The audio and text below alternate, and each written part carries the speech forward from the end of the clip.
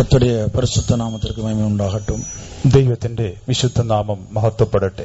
எங்களுடைய அழைப்புக்கு இணங்கி இந்த ஆசீர்வதிக்கப்பட்டதான சுவிசேஷ கூட்டத்தின் 2ஆம் நாளுக்கு வருகின்றதான உங்கள் யாவருக்கும் ஆண்டவராகிய இயேசுவின் இனிய நாமத்தில் நாங்கள் வாழ்த்துக்களை தெரிவிக்கிறோம். ഈ സുവിശേഷ യോഗങ്ങളുടെ 2ആം രാത്രി യോഗത്തിൽ ആഗതരായിരിക്കുന്ന നിങ്ങളെവരെയും കർത്താവായ യേശുക്രിസ്തുവിന്റെ മാധുര്യമുള്ള നാമത്തിൽ സ്നേഹവന്ദനം അറിയിച്ചുകൊള്ളുന്നു.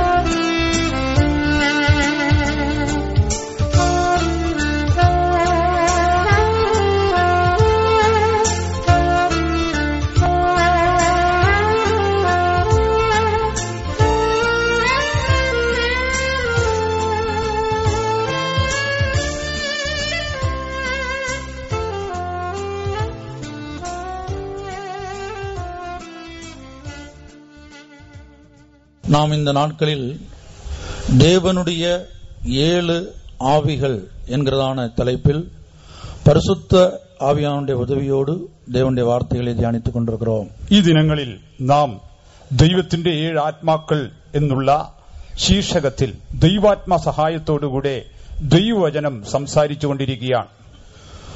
சத்தியவேதத்தில் 4 முக்கியமான இடங்களில் இந்த தேவனுடைய 7 ஆவிகளை குறித்து தேவனால் வெளிப்படுத்தப்பட்டிருக்கிறது. സത്യവേദ പുസ്തകത്തിൽ 4 ഇടങ്ങളിൽ ദൈവത്തിന്റെ 7 ആത്മാക്കളെ കുറിച്ച് ദൈവത്തിന്റെ ആത്മാവ് വെളിപ്പെടുത്തിയിരിക്കുന്നു. வெளிப்படுத்தின விசேஷம் 5ஆம் அதிகாரம் 6ஆம் வசனத்தை வாசிப்போம். വെളിപ്പാട് പുസ്തകം 5ന്റെ 6ആം വാക്യം വായിക്കാം. ഞാൻ സിംഹാസനത്തിന്റെയും 4 ജീവികളുടെയും നടുവിലും മൂപ്പന്മാരുടെ മധ്യത്തിലും ഒരു കുഞ്ഞാട് അറുക്കപ്പെട്ടതുപോലെ നിൽക്കുന്നത് കണ്ടു. അതിന് 7 കൊമ്പും സർവ്വഭൂമിയിലേക്കും അയച്ചിരിക്കുന്ന 7 ദൈവാത്മാക്കളായ 7 കണ്ണുമുണ്ട്. கர்த்தருடைய பரிசுத்த நாமத்திற்கு மகிமை உண்டாகட்டும். ദൈവത്തിന്റെ വിശുദ്ധ നാമം മഹത്വപ്പെടട്ടെ. இங்கே தேவனுடைய 7 ஆவிகளை குறித்து எழுதப்பட்டிருப்பதை நாம் பார்க்கிறோம். ഇവിടെ നാം കാണുന്നത് ദൈവത്തിന്റെ 7 ആത്മാക്കളെ കുറിച്ച് എഴുതപ്പെട്ടിരിക്കുന്നതാണ്. வெளிப்படுத்தின விசேஷம் 1ஆம் அதிகாரம் 4ஆம் வசனத்தில் முதலாக இந்த தேவனுடைய 7 ஆவிகளை குறித்து நாம் பார்க்கிறோம். വെളിപ്പാട് പുസ്തകം 1ആം അധ്യായത്തിൽ ഒന്നാമതായി അഥവാ ആദ്യമായി ഈ ദൈവത്തിന്റെ 7 ആത്മാക്കളെ കുറിച്ച് രേഖപ്പെടുത്തിയിട്ടുള്ളതായി നാം കാണുന്നു. இரண்டாவதாக வெளிப்படுத்தின விசேஷம் 3ஆம் அதிகாரம் 1ஆம் வசனத்திலே இந்த தேவனுடைய 7 ஆவிகளை குறித்து நாம் பார்க்கிறோம். രണ്ടാമതായിട്ട് വെളിപ്പാട് പുസ്തകം 3ആം അധ്യായത്തിൽ 1ആം വാക്യത്തിലും ദൈവത്തിന്റെ 7 ആത്മാക്കളെ കുറിച്ച് പ്രസ്താവിക്കുന്നുണ്ട്. மூன்றாவதாக வெளிப்படுத்தின விசேஷம் 4ஆம் அதிகாரம் 5ஆம் வசனத்திலே இந்த தேவனுடைய 7 ஆவிகளை குறித்து நாம் பார்க்கிறோம். മൂന്നാമതായിട്ട് വെളിപ്പാട് പുസ്തകം 4ന്റെ 5ആം വാക്യത്തിൽ ദൈവത്തിന്റെ 7 ആത്മാക്കളെ കുറിച്ച് അവിടെയും എഴുതിയിട്ടുണ്ട്. கடைசியாக நாம் இப்பொழுது வாசிக்க கேட்ட வசனத்திலே இந்த தேவனுடைய 7 ஆவிகளை குறித்து நாம் பார்க்கிறோம். നാലാമതായിട്ട് നാം വായിച്ച കുറിവാക്യത്തിൽ ദൈവത്തിന്റെ 7 ആത്മാക്കളെ കുറിച്ച് രേഖപ്പെടുത്തിയിരിക്കുന്നു. இந்த தேவனுடைய 7 ஆவிகள் என்று சொல்லும்போது அது பிதாவாகிய தேவனுடைய தெய்வீக குணாசலத்தின் பூரணத்தை முதலாவது வெளிப்படுத்துகிறது. ദൈവത്തിന്റെ 7 ആത്മാക്കൾ എന്ന് പറയുമ്പോൾ പിതാവായ ദൈവത്തിന്റെ ആത്മാവിന്റെ ആ സമ്പൂർണമായ ഗുണാവിശേഷം അഥവാ സദ്ഗുണങ്ങളെയാണ് സൂചിപ്പിക്കുന്നത്. இரண்டாவதாக பரிசுத்த ஆவியானவருடைய நிறைவை இது வெளிப்படுத்துகிறது. രണ്ടാമതായി പരിശുദ്ധാത്മാവിൻ നിറവിനെയാണ് അത് പരാമർശിക്കുന്നത്. நேற்றைய தினத்திலே அடிக்கப்பட்ட ஆட்டுக்குட்டியின் 7 கொம்புகளை குறித்து நாம் தியானித்தோம். കഴിഞ്ഞ രാത്രി അറുക്കപ്പെട്ട കുഞ്ഞാടായിരിക്കുന്ന യേശുക്രിസ്തുവിന്റെ 7 കൊമ്പുകളെ കുറിച്ച് നാം ധ്യാനിച്ചു. தேவன் மனிதனை செம்மையுள்ளவனாய் சிருஷ்டித்தார். ദൈവം മനുഷ്യനെ നേരുള്ളവനായി സൃഷ്ടിച്ചു. ஆனால் விழுந்து போன தூதனாகிய பிசாசு மனிதனையும் ஆதி மனிதனையும் விலப்பண்ணினான். എന്നാൽ വീണുപോയ ദൂതനായ പിശാച് ആദി മനുഷ്യനെയും ഇപ്പോൾ കാണപ്പെടുന്ന മനുഷ്യനെയും അവൻ പ്രലോഭിപ്പിച്ച് വീഴ്ത്തിക്കളഞ്ഞു. தேவனுடைய பிரமாணத்தை மனிதன் மீறின போது അവனுக்குள்ளே പാവമും മരണമും പ്രവേശിത്തത്. ദൈവപ്രമാണം കൽപ്പന മനുഷ്യൻ ലംഘിച്ചപ്പോൾ അവരിൽ പാപവും മരണവും പ്രവേശിച്ചു.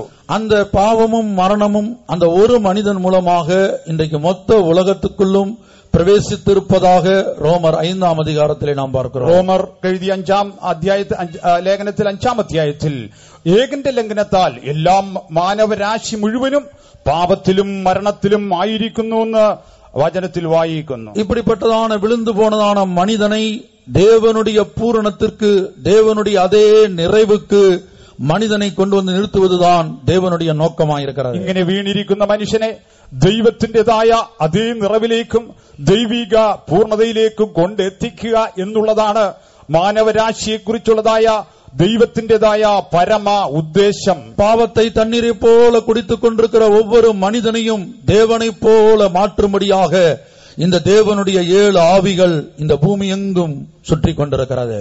പാപത്തെ പച്ചവെള്ളം പോലെ കുടിച്ചു വരുന്ന മാനവരാശിയെ ദൈവ സ്വരൂപത്തിലാക്കി തീർക്കുവാൻ തക്കവണ്ണം ഇതാ ദൈവത്തിന്റെ 7 ആത്മാക്കൾ ഭൂമിയിലെങ്ങും പരിവർത്തിച്ചുകൊണ്ടിരിക്കുകയാകുന്നു. இந்த 5-ാം அதிகாரம் 6-ാം വചനத்தின் கடைசியில் நாம் பார்க்கிறோம் பூமி எங்கும் இந்த தேவனுடைய ஆவிகள் இன்றைக்கு அனுப்பப்பட்டு கொண்டிருக்கிறது. നാം വായിച്ച 6-ാം വാക്യത്തിൽ വായിക്കുന്നു, ഭൂമിയിലൊക്കെയും അയക്കപ്പെട്ട് 7 ആത്മാക്കളെ സർവ്വഭൂമിയിലേക്കും അയച്ചിരിക്കുന്നു. பூமி எங்கும் எந்த இடத்திலும் இந்த தேவனுடைய 7 ஆவிகள் இன்றைக்கு வல்லமையாய் கிரியை நடப்பித்துக் கொண்டிருக்கிறது. ഇന്ന് ഭൂമിയിൽ എവിടെയും ഈ ദൈവത്തിന്റെ 7 ആത്മാക്കൾ സർവശക്തിയോടുകൂടെ വ്യാപരിച്ചുകൊണ്ടിരിക്കുന്നു. இதோ இந்த இடத்திலே இந்த மைதானத்திலே இந்த பட்டணத்திலேயும் கூட இந்த தேவனுடைய 7 ஆவிகள் இன்றைக்கு வல்லமையான கிரியை நடப்பித்துக் கொண்டிருக்கிறது. ഇതാ ഈ പട്ടണത്തിലും ഈ പന്തലിലും കൂടെ ദൈവത്തിന്റെ 7 ആത്മാക്കൾ ശക്തിയോടെ വ്യാപരിച്ചുകൊണ്ടിരിക്കുന്നു. இந்த தேவனுடைய 7 ஆவிகளுக்கு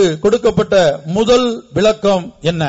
ദൈവത്തിന്റെ 7 ആത്മാക്കൾക്ക് നൽകപ്പെട്ടിരിക്കുന്ന ഒന്നാമത്തെ വ്യാഖ്യാനം എന്താകുന്നു? இங்கே ஆட்டுக்குட்டியினுடைய 7 கண்களுக்கு தேவனுடைய 7 ஆவிகள் என்று விளக்கம் கொடுக்கப்படுகிறது. ഇവിടെ കുഞ്ഞാടിന്റെ 7 കണ്ണുകൾക്ക് ദൈവത്തിന്റെ 7 ആത്മാക്കൾ എന്നുള്ളതായ വ്യാഖ്യാനവും കൊടുത്തിട്ടുണ്ട്. இந்த அடிக்கப்பட்ட ஆட்டுக்குட்டி விழுந்து போன மனிதனை மீட்டெடுக்கும்படியாக முழு உலகத்துக்கும் பாவ நிவர்த்தி செய்ய முடியாத வெளிப்பட்ட ஆண்டவராகிய இயேசு கிறிஸ்துவை வெளிப்படுத்துகிறது.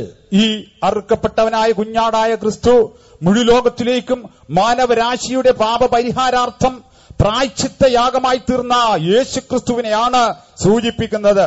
இது பரலோகத்திலே நித்தியத்திலே ஆண்டவராகிய இயேசு கிறிஸ்து தற்போது எப்படி இருக்கிறார் என்பதைத்தான் யோவான் இந்த தரிசனத்தில் காண்கிறார். മാത്രമല്ല യോഹന്നാന് ലഭിച്ചതായ ദർശനത്തിൽ ഇപ്പോൾ കർത്താവായ യേശു ക്രിസ്തു സ്വർഗത്തിൽ എவ்விதമായി കാണപ്പെടുന്നു എന്നുള്ള കാര്യത്തെ തനിക്ക് വെളിപ്പെടുത്തുന്നു. அடிக்கப்பட்ட ஆட்டுக்குட்டியாக 7 கொம்புகளோடும் 7 கண்களோடும் இதோ நித்தியத்தில் பரலோகத்தில் இந்த ஆண்டவராகிய இயேசு கிறிஸ்து காணப்படுகிறார்.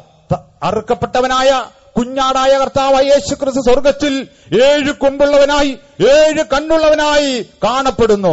பிதாவாகிய தேவன் வீற்றிருக்கக்கூடிய சிங்காசனத்திற்கும் 4 ஜீவன்களுக்கும் മൂപ്പர்களுக்கும் മധ്യയിலே இந்த ആട്ടുകുട്ടി நின்று கொண்டிருப்பதாக யோவான் காண்கிறார். പിതാവായ ദൈവം ഇരിക്കുന്നതായ സിംഹാസനത്തിലും മൂപ്പന്മാരുടെയും 4 ജീവികളുടെയും നടുവിൽ കർത്താവായ യേശുക്രിസ്തു കുഞ്ഞാടായി അറുക്കപ്പെട്ട കുഞ്ഞാടായി നിൽക്കുന്നത് കാണുന്നു. அருமையான தேவனுடைய பிள்ளையே, ஆண்டவராகிய இயேசுவை போல அல்லது தேவனுடைய அதே நிறைவை பூரணத்தை உங்களுக்குள்ளும் எனக்குள்ளும் கொண்டு வரும்படியாக இந்த தேவனுடைய 7 ஆவிகள் இந்த பட்டணத்தை சந்தித்திருக்கிறது. പ്രിയമുള്ളവരെ, കർത്താവായ ദൈവത്തിന്റേതായ പൂർണ്ണതയിലേക്കും ആ നിറവിലേക്കും കൊണ്ടെത്തിക്കുവാൻ തക്കവണ്ണം കർത്താവായ യേശുക്രിസ്തു അറുക്കപ്പെട്ട കുഞ്ഞാടായി നമ്മുടെ മധ്യയെ പരിവർത്തിച്ചുകൊണ്ടിരിക്കുന്നു. നേற்றைய தினத்திலே அந்த அடிக்கப்பட்ட ஆட்டுக்குட்டியினுடைய 7 கொம்புகளை நாம் பார்த்தோம். കഴിഞ്ഞ രാത്രിയിൽ അറുക്കപ്പെട്ടതായ കുഞ്ഞാടിന്റെ 7 കൊമ്പുകളെ കുറിച്ചാണല്ലോ നാം ചിന്തിച്ചുകൊണ്ടിരുന്നത്. இதோ இந்த வேளையிலே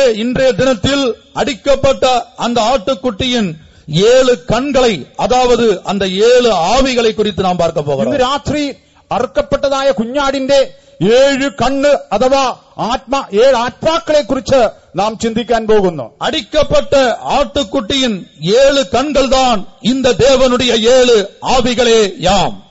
അറുക്കപ്പെട്ട കുഞ്ഞാടിന്റെ കണ്ണുകളാകുന്നു ഈ 7 ദൈവാത്മാക്കൾ. இந்த അടിക്കപ്പെട്ട ആട്ടുകുട്ടിയുടെ കണ്ണുകൾ എதை വെളിപ്പെടുത്തുகிறது? അറുക്കപ്പെട്ട കുഞ്ഞാടിന്റെ 7 കണ്ണ് എന്തിനെയാണ് സൂചിപ്പിക്കുന്നത്? കണ്ണുകൾ എന്ന് சொல்வது ஞானத்தை வெளிப்படுத்துகிறது. കണ്ണ് എന്ന് പറയുമ്പോൾ അത് ஞானത്തെയാണ് സൂചിപ്പിക്കുന്നത്. 7 കണ്ണുകൾ എന്ന് சொல்லும்போது அது தேவ ஞானத்தின் பூரணத்தை, தேவ ஞானத்தின் நிறைவை வெளிப்படுத்துகிறது. 7 കണ്ണെന്ന് പറയുമ്പോൾ അത് ദൈവ ஞானത്തിന്റെ പൂർണ്ണതയത്രേ വെളിപ്പെടുത്തുന്നത്. ஒவ்வொரு மனிதனும் தேவனை அறிந்து கொள்ள வேண்டும், தேவனை பற்றிய ஞானத்தை, தேவ ஞானத்தை பெற்றுக்கொள்ள வேண்டும் என்று தேவன் விரும்புகிறார். ഓരോ മനുഷ്യനും ദൈവത്തെ അറിയുന്ന അറിവും ദൈവിക ജ്ഞാനവും പ്രാപിക്കണമെന്ന് ദൈവം മനുഷ്യനെ കുറിച്ച് ആഗ്രഹിക്കുന്നു. இந்த കണ്ണുകൾ தேவ ஞானத்தை வெளிப்படுத்துகிறது. ഈ കണ്ണെന്നുള്ളത് ദൈവ ജ്ഞാനത്തെയാണ് കുറിക്കുന്നത്. എഫേസ്യർ 1-ാം അധ്യായത്തിൽ നാം വാസിക്കുമ്പോൾ, എഫേസ്യ ലേഖനം 1-ാം അധ്യായത്തിൽ വായിക്കുമ്പോൾ 17-ാം വചനം മുതൽ 19-ാം വചനം വരെ, 17 മുതൽ 19 വരെയും, നമ്മുടെ കർത്താവായ യേശുക്രിസ്തുവിന്റെ ദൈവവും മഹത്വവുമുള്ള പിതാവുമായവൻ നിങ്ങൾക്ക് തന്നെക്കുറിച്ചുള്ള പരിജ്ഞാനത്തിൽ ജ്ഞാനത്തിന്റെയും വെളിപ്പാടിന്റെയും ആത്മാവിനെ തരേണ്ടതിനും നിങ്ങളുടെ ഹൃദയദൃഷ്ടി പ്രകാശിപ്പിച്ചിട്ട് അവന്റെ വിളിയാലുള്ള ആശ ഇന്നതെന്നും വിശുദ്ധന്മാരിൽ അവന്റെ അവകാശത്തിന്റെ മഹിമാധനം ഇന്നതെന്നും അവന്റെ ബലത്തിനും വല്ലഭത്വത്തിന്റെ വ്യാപാരത്താൽ വിശ്വസിക്കുന്ന നമുക്ക് വേണ്ടി വ്യാപരിക്കുന്ന അവന്റെ ശക്തിയുടെ അളവറ്റ വലിപ്പം ഇന്നതെന്നും നിങ്ങൾ അറിയേണ്ടതിനും പ്രാർത്ഥിക്കുന്നു. பிரியமானவர்களே, பாவியாகிய ஒரு மனிதன் மெய்யான தேவன் யார் என்பதை அறிந்து கொள்ள வேண்டியது அவசியமாயிருக்கிறது. പാപിയായ ഒരു മനുഷ്യൻ സത്യദൈവം ആരെന്ന് അറിയേണ്ടതായിരിക്കുന്നു. மறுபக்கத்திலே தேவனுடைய பிள்ளைகளும் கூட தேவன் யார் என்பதை அறிந்து கொள்ள வேண்டியது அவசியமாயிருக்கிறது. മറുവശത്ത് ഒരു ദൈവവൈതലും ദൈവം വാസ്തവത്തിൽ ആരെന്ന് അറിയേണ്ടതായിട്ടുണ്ട്. ഉദാഹരണமாக ഇസ്രായേൽ ജനങ്ങളെ ആണ്ടവർ വനാന്തരத்துக்கு കൊണ്ടുവന്ന വേളയിൽ, ഉദാഹരണമായിട്ട് ഇസ്രായേൽ ജനത്തെ ദൈവം മരുഭൂമിയിലൂടെ പ്രയാണം ചെയ്യിപ്പിച്ച ആ സന്ദർഭത്തിൽ അവர்கள் எகிப்தை விட்டு வெளியே வந்தார்கள். അവർ മിസ്രയീമിൽ നിന്ന് വെളിയിൽ വന്നു. தேவனை அறிந்துதான், தேவனை பின்பற்றிதான் அவர்கள் எகிப்தை விட்டார்கள். ദൈവത്തെ അറിഞ്ഞ് ദൈവത്തെ പിൻപറ്റിയാണ് അവർ മിസ്രയീം വിട്ട് പുറപ്പെട്ടു പോകുന്നത്. അതുപോലെதான் இன்றைக்கு நாம் பாவத்தை விட்டு, உலகத்தை விட்டு നാം വെളിയെ വന്നിരിക്കണം. ഇതേപോലെ തന്നെ നാം പാപത്തെ വിട്ട്, ലോകത്തെ വിട്ട് വെളിയിൽ വന്നവരായിരിക്കാം. தேவனை பற்றிய ஒரு அறிவு, தேவனை பற்றிய ஒரு ஞானம் தான் இந்த உலகத்தை, பாவத்தை விட்டு നമ്മെ വെളിയെ കൊണ്ടുവന്നത്. ദൈവത്തെക്കുറിച്ചുള്ള പരിജ്ഞാനമത്രേ ഈ ലോകത്തിൽ നിന്നും പാപത്തിൽ നിന്നും നമ്മെ വിടുവിച്ച് വെളിയിൽ കൊണ്ടുവന്നത്. ஆனால் വനാന്തരത്തിലെ 40 வருட കാലം ஏன் ஆண்டவர் தம்முடைய சொந்த ஜனங்களை நடத்தினார்? ഈ മരുഭൂമിയിൽ തന്റെ സ്വന്തം ജനത്തെ ദൈവം മരുഭൂമിയിൽ 40 സംവത്സരം ഉഴലുമാറാക്കി നടത്തി. അതെന്തുകൊണ്ട്? அப்படிப்பட்ட இருளுள்ள தேசத்திலே, அப்படிப்பட்ட മരണ ഇരുളുള്ള ദേശത്തിലെ, കൊള്ളിവായ് സർപ്പമുള്ള ദേശത്തിലെ ഏൻ നടത്തിനാർ? അഗ്നിസർപ്പവും തേളുമുള്ളതായ കൊടിയ മരണ നിഴൽ ഉള്ളതായ മരുഭൂമിയിൽ എന്തുദ്ദേശത്തോടുകൂടിയാണ്, ഏത് കാരണത്താലാണ് അവരെ നടത്തിയത്? 5 വിധமான മുഖ്യமான കാരണങ്ങൾ അവർ വനാന്തരத்துக்கு വന്നதுக்கு சொல்லப்பட்டிருக்கிறது. അവർ ഈ മരുഭൂമിയിൽ നടത്തപ്പെടുവാൻ തക്കവണ്ണം 5 പ്രധാന കാരണങ്ങൾ രേഖപ്പെടുത്തിയിട്ടുണ്ട്. അതിൽ മിക മുഖ്യமான കാരണം എന്ന്, അതിൽ ഏറ്റവും പ്രധാനപ്പെട്ട കാരണം എന്ത്? ഉപാഗമം 29-ാം അധികാരം 5-ാം വചനത്തെ വാസിക്കുമ്പോൾ, ആവർത്തന പുസ്തകം 29:5 വായിക്കുമ്പോൾ, യഹോവയായ ഞാൻ നിങ്ങളുടെ ദൈവമെന്നും നിങ്ങൾ അറിയേണ്ടതിന് നിങ്ങൾ അപ്പം തിന്നിട്ടില്ല, വീഞ്ഞും മദ്യവും കുടിച്ചിട്ടുമില്ല. 40 வருஷம் உங்களை வனாந்தரத்திலே நடத்தினேன் என்று சொல்லுகிறார். 40 ആണ്ടുകൾ അവരെ മരുഭൂമിയിൽ അവരെ വഴി നടത്തി. കർത്താവായ ഞാൻ ഉங்கள் தேவன் என்பதை நீங்கள் அறிந்து கொள்ளும்படி, യഹോവയായ ഞാൻ നിങ്ങളുടെ ദൈവമെന്ന് നിങ്ങൾ അറിയേണ്ടതിന്. அப்ப எகிப்திலிருந்து ஜனங்கள் புறப்பட்ட போது தேவன் யார் என்று அறியாமலா புறப்பட்டார்கள்? അങ്ങനെയെങ്കിൽ മിസ്രയീമിൽ നിന്ന് പുറപ്പെട്ടു വന്ന ജനം ദൈവം ആരെന്ന് അറിയാതെയാണോ പുറപ്പെട്ടു വന്നത്? தேவனை அறிந்துதான் அவர்கள் எகிப்தை விட்டு வெளியே வந்தார்கள். ദൈവത്തെ അറിഞ്ഞതിന് ശേഷമാണ് മിസ്രയീമിൽ നിന്ന് അവർ പുറപ്പെട്ടു പോകുന്നത്. ஆனால் தேவனை பற்றி இன்னும் அதிகமான அறிவை பெற்றுக் கொள்ளும்படியாகத்தான் இஸ்ரவேல் ஜனங்களை 40 வருடம் വനാന്തരത്തിലെ നടത്തിനാർ. എന്നാൽ ദൈവത്തെക്കുറിച്ചുള്ളതായ അധികമായ പരിജ്ഞാനം അവർക്ക് ലഭ്യമായി തീരേണ്ടതിനത്രേ 40 ആണ്ടുകൾ ദൈവം മരുഭൂമിയിൽ ജനത്തെ നടത്തിയത്. അതുപോലെ പാവിയാകിയ ഒരു മനുഷ്യനുക്കും இந்த மெய்யான தேவனை பற்றிய ஒரு அறிவு, ஞானம் தேவையாயிருக்கிறது. தேவனுடைய பிள்ளையே, உனக்கும் கூட இந்த தேவனை பற்றி ஒரு அறிவு தேவையாயிருக்கிறது. അതുപോലെ തന്നെ ഭാവിയായ ഒരു വ്യക്തിക്ക് ദൈവത്തെക്കുറിച്ചുള്ള പരിജ്ഞാനം ആവശ്യമായിരിക്കുന്നു. അതേപോലെ തന്നെ ദൈവവൈതലേ നിനക്കും നിന്റെ ദൈവത്തെക്കുറിച്ച് കൂടുതലായ അറിവ് ആവശ്യമായിരിക്കുന്നു. 7 ആട്ടുകുട്ടിയുടെ 7 കണ്ണുകൾ தான் இந்த தேவனுடைய 7 ஆவிகள். ആ കുഞ്ഞാടിന്റെ 7 കണ്ണാകുന്നു ദൈവത്തിന്റെ 7 ആത്മാക്കൾ. இந்த கண்கள் ஞானத்தையும் 7 കണ്ണുകൾ എന്ന് சொல்வது தேவ ஞானத்தின் பூரணத்தையும் வெளிப்படுத்துகிறது. 7 കണ്ണുകൾ എന്ന് പറയുമ്പോൾ അത് ദൈവിക ജ്ഞാനത്തെയും ദൈവിക ജ്ഞാനത്തിന്റെ സമ്പൂർത്തിയെയും കാണിക്കുന്നു. 1 കൊരിന്ത്യർ 1-ാം അധികാരം 21-ാം വചനത്തെ വാസിക്കുമ്പോൾ 1 കൊരിന്ത്യർ 1-ന്റെ 29-ാം വാക്യം വായിക്കുമ്പോൾ 21-ാം വാക്യം വായിക്കുമ്പോൾ ദൈവത്തിന്റെ ജ്ഞാനത്തിൽ ലോകജ്ഞാനത്താൽ ദൈവത്തെ അറിയായക കൊണ്ട് വിശ്വസിക്കുന്നവരെ പ്രസംഗത്തിന്റെ ഭോഷതത്വാൽ രക്ഷിപ്പാൻ ദൈവത്തിന്റെ പ്രസാദം തോന്നി. പ്രിയമാനവர்களே, இங்க என்ன எழுதப்பட்டிருக்கிறது? പ്രിയമുള്ളവരെ, എവിടെ എന്താണ് എഴുതിയിരിക്കുന്നത്? மூல பாஷையிலும் தமிழிலும் தெளிவாக மொழிபெயர்த்திருக்கிறார்கள். உலகமானது தன்னுடைய சுய ஞானத்தினாலே தேவனை அறியாதிருக்கையில். തമിഴിലും അതിന്റെ മൂല ഗ്രന്ഥത്തിലും ലോകം അതിന്റേതായ സ്വന്തം ജ്ഞാനത്താൽ ദൈവത്തെ അറിയാത്ത അവസ്ഥയിലായിരിക്കുന്നു എന്നാണ്. அருமையான தேவனுடைய பிள்ளையே, இந்த ஜீவனுள்ள தேவனை, உன்னுடைய தேவனை, நம்முடைய தேவனை பற்றிய பூரணமான அறிவு, பூரண ஞானம் நமக்கு உண்டாக வேண்டுமானால் இந்த உலக ஞானத்துக்கு நாம் മരിക്ക வேண்டும். പ്രിയമുള്ളവരെ, നമ്മുടെ ദൈവത്തെക്കുറിച്ചുള്ളതായ സമ്പൂർണമായ ജ്ഞാനവും അറിവ് നമുക്ക് ലഭിക്കണമെന്നുണ്ടെങ്കിൽ ഈ ലോകത്തിന്റേതായ വ്യർത്ഥമായ ജ്ഞാനത്തെ നാം തിരസ്കരിക്കേണ്ടതായിട്ടുണ്ട്. நமக்குள்ளே இந்த உலக ஞானம், சுய ஞானம் இருக்கிற வரையிலும் நாம் தேவனை அறிந்திருக்கலாம். ஆனால் தேவனுடைய நிறைவை, அந்த ஞானத்தின் நிறைவை നാം അറിந்திருக்க முடியாது. നമ്മിൽ കുടികൊള്ളുന്നതായ സ്വയജ്ഞാനവും ലോകജ്ഞാനവും ഉള്ളിടത്തോളം കാലം ഒരുപക്ഷെ ദൈവത്തെ ഒരു പരിധിവരെ അറിയുന്നുവെങ്കിൽ തന്നെയും ആ അറിവിന്റെ, ആ ജ്ഞാനത്തിന്റേതായ പൂർണ്ണത നമുക്ക് പ്രാപിപ്പാൻ കഴിയുന്നതല്ല. 1 കൊരിന്ത്യർ 1-ാം അധികാരം 24-ാം വചനത്തെ വാസിക്കുമ്പോൾ 1 കൊരിന്ത്യർ 1:24 വായിക്കുമ്പോൾ യഹൂദന്മാർക്ക് ഇടർച്ചയും ജാതികൾക്ക് ഭോഷത്വമെങ്കിലും യഹൂദന്മാരാകട്ടെ യവനന്മാരാകട്ടെ വിളിക്കപ്പെട്ട ഏവർക്കും ദൈവശക്തിയും ദൈവജ്ഞാനവുമായി ക്രിസ്തുവിനെ തന്നെ. இங்கே ஆண்டவராகிய இயேசு கிறிஸ்து அழைக்கப்பட்டவர்கள் எவர்களோ அது யாராயிருந்தாலும் அவர்களுக்கு தேவ பலனும் தேவ ஞானமுமாயிருக்கிறார். ഇവിടെ യേശു ക്രിസ്തുവിനെ കുറിച്ച് പറയുന്നു, വിളിക്കപ്പെട്ടവർ ഏത് അവസ്ഥയിൽ, ഏത് ജാതിയിൽപ്പെട്ടവരായിരുന്നാലും അവർക്കത്രേ യേശു ക്രിസ്തു ദൈവജ്ഞാനവും ദൈവശക്തിയുമാകുന്നു. இங்கே இயேசு கிறிஸ்துவினுடைய 2 தன்மைகளை, 2 தெய்வீக குணாசிலங்களை நாம் பார்க்கிறோம். ஒன்று தேவ பலன், மற்றொன்று தேவ ஞானம். ഇവിടെ യേശു ക്രിസ്തുവിലുള്ളതായ 2 സവിശേഷതകളെ കുറിച്ച് കാണുന്നു. ഒന്ന് ജ്ഞാനം, മറ്റേത് ദൈവശക്തി. இதுதான் ஆட்டுக்குட்டியினுடைய கொம்புகள் தேவ பலனையும் ആട്ടുകുട്ടിയുടെ കണ്ണുകൾ ദൈവ ജ്ഞാനത്തെയും വെളിപ്പെടുത്തുகிறது. കുഞ്ഞാടിന്റെ കൊമ്പുകൾ ദൈവശക്തിയെയും കുഞ്ഞാടിന്റെ കണ്ണ് ദൈവ ജ്ഞാനത്തെയും അത്രേ പരാമർശിക്കുന്നത്. കർത്തരുടെ പരിശുദ്ധ നാമத்துக்கு மகிமை உண்டாகட்டும். ദൈവത്തിന്റെ വിശുദ്ധനാമം മഹത്വപ്പെടട്ടെ. ஒரு மனிதனுடைய வாழ்க்கையில் அல்லது ஒரு தேவனுடைய பிள்ளையினுடைய வாழ்க்கையில் இந்த சுய ஞானம் எடுத்து போடப்பட்டால் மாத்திரமே இந்த தேவ ஞானத்தின் நிறைவை அவர்கள் பெற்றுக்கொள்ள முடியும். ഒരു ദൈവപൈതലിന്റെ ജീവിതത്തിൽ ഈ സ്വയം ജ്ഞാനം അവന്റെ ഹൃദയത്തിൽ നിന്ന് നീക്കപ്പെട്ടെങ്കിൽ മാത്രമേ ദൈവിക ജ്ഞാനത്തിന്റെ സമ്പൂർത്തി ഒരു വ്യക്തിക്ക് പ്രാപിപ്പാൻ കഴിയൂ. ஏன் ஒவ்வொரு மனிதனுடைய அல்லது ஒரு தேவனுடைய பிள்ளையுடைய வாழ்க்கையிலிருந்து இந்த சுய ஞானம் எடுத்து போடப்பட வேண்டும்? ഏത് കാരണത്താൽ ഒരു ദൈവപൈതലിന്റെ ഉള്ളിൽ നിന്ന് ഈ സ്വയജ്ഞാനം അഥവാ ലോകജ്ഞാനം എടുത്ത് മാറ്റേണ്ട ആവശ്യകത വന്നിരിക്കുന്നു? அருமையான தேவனுடைய பிள்ளையே, நம்முடைய ஜீவியத்திலிருந்து பூரணமாய் இந்த உலக ஞானம், சுய ஞானம் எடுத்து போடப்பட்டு தேவ ஞானம் நமக்குள்ளே സ്ഥാപിക്കപ്പെടാவிட்டாൽ, പ്രിയമുള്ളവരെ, നമ്മിൽ കുടികൊള്ളുന്നതായ സ്വയജ്ഞാനവും ലോകജ്ഞാനവും നമ്മിൽ നിന്ന് എടുത്തു മാറ്റി ദൈവത്തിന്റേതായ ജ്ഞാനം നമ്മിൽ നാം അത് സ്വാംശീകരിച്ചില്ലെങ്കിൽ ஆண்டவராகிய இயேசு கிறிஸ்துவை நாம் மறுபடியும் சிலுவையில் அறையக்கூடியவர்களாக இருப்போம். ஒவ்வொரு நாளும் കർത്താവായ യേശു ക്രിസ്തുവിനെ ദിനംതോറും വീണ്ടും ക്രൂശിക്കുന്ന ഒരു അവസ്ഥയിലേക്ക് മാറ്റപ്പെടുവാൻ സാധ്യതയുണ്ട്. 1 കൊരിന്ത്യർ 2-ാം അധികാരം 7-8 വചനങ്ങളിലെ നാം ഇവിടെ പഠിக்கிறோம். 1 കൊരിന്ത്യർ 2:7-8 നാം അങ്ങനെ വായിക്കുന്നു.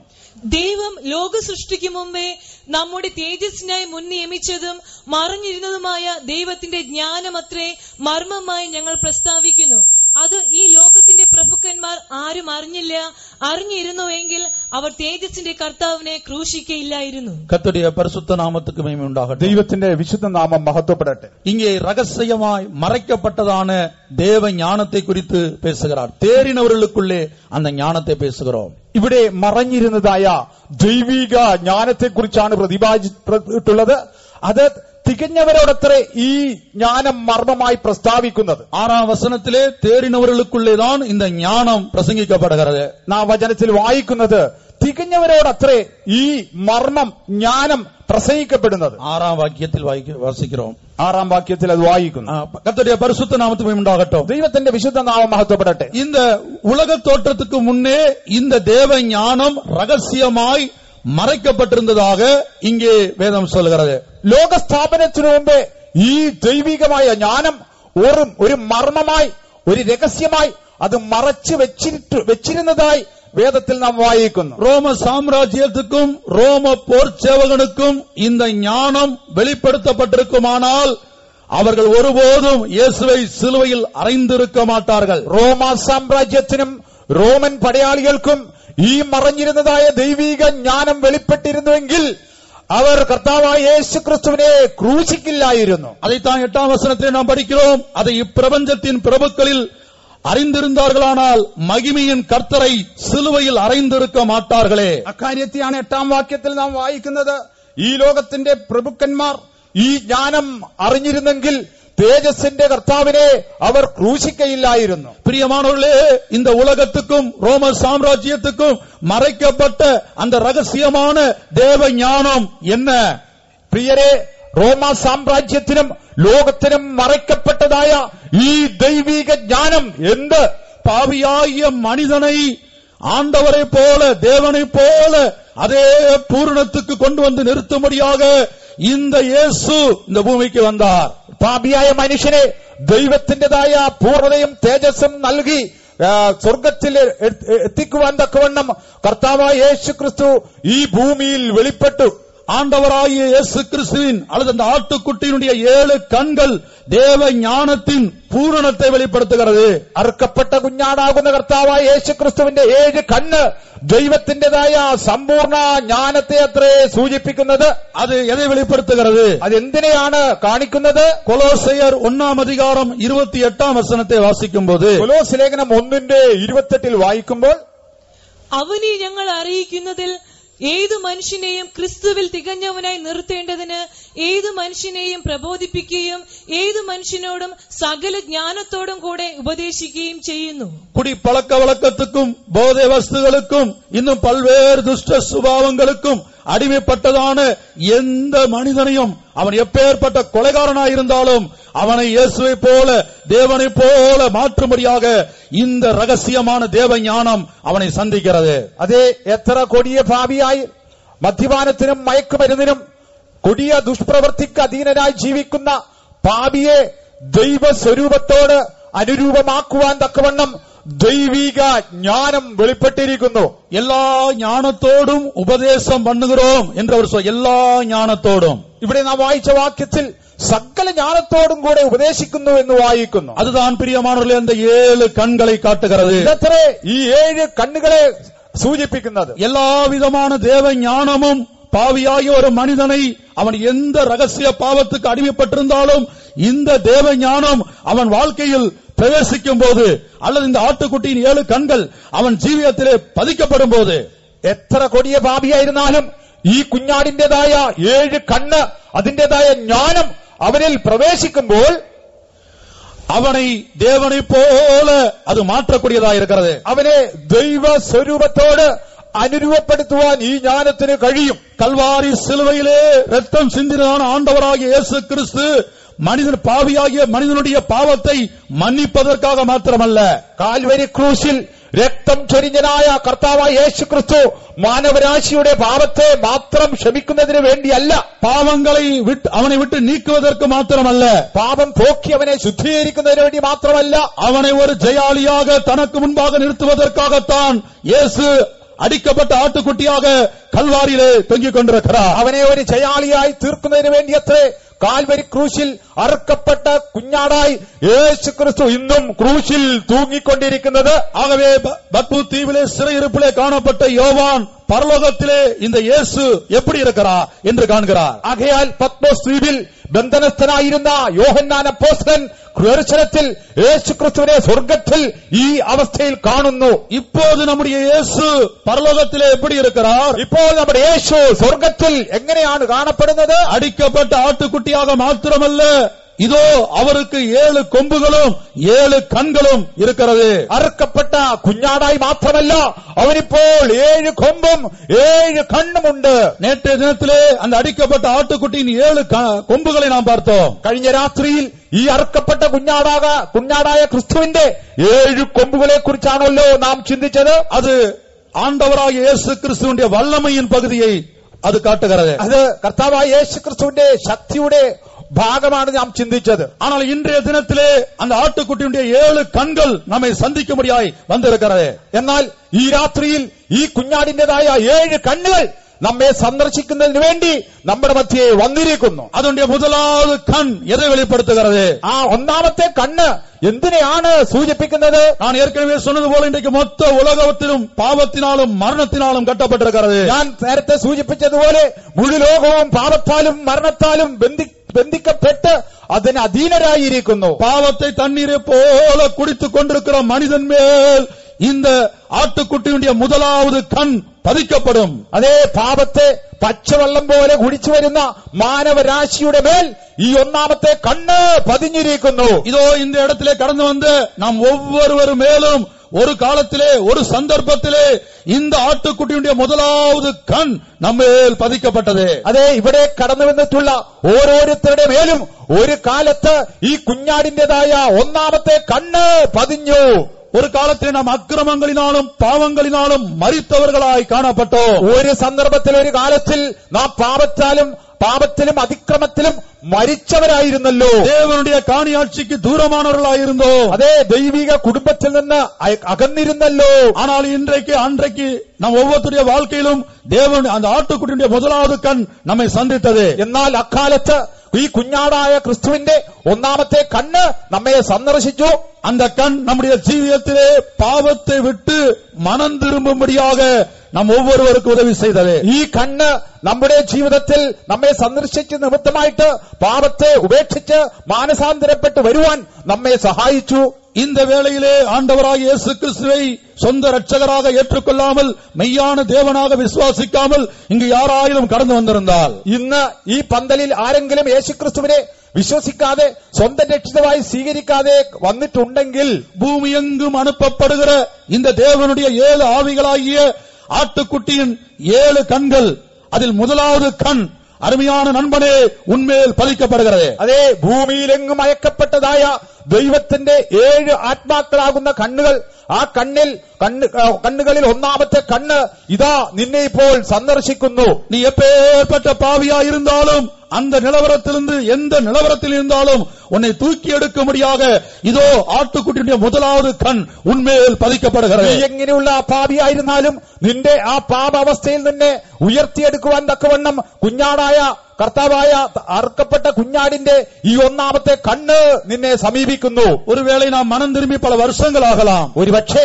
മാനസാന്തരപ്പെട്ടിട്ട് അനേക വർഷങ്ങൾ ആയി കാണും. மனம் திரும்புதல் என்ற வார்த்தைக்கு மூல பாஷையிலே பல்வேறு பதங்கள் கொடுக்கப்பட்டிருக்கிறது. அதில் மிக முக்கியமான பதம் மெட்ரானா யாவோ.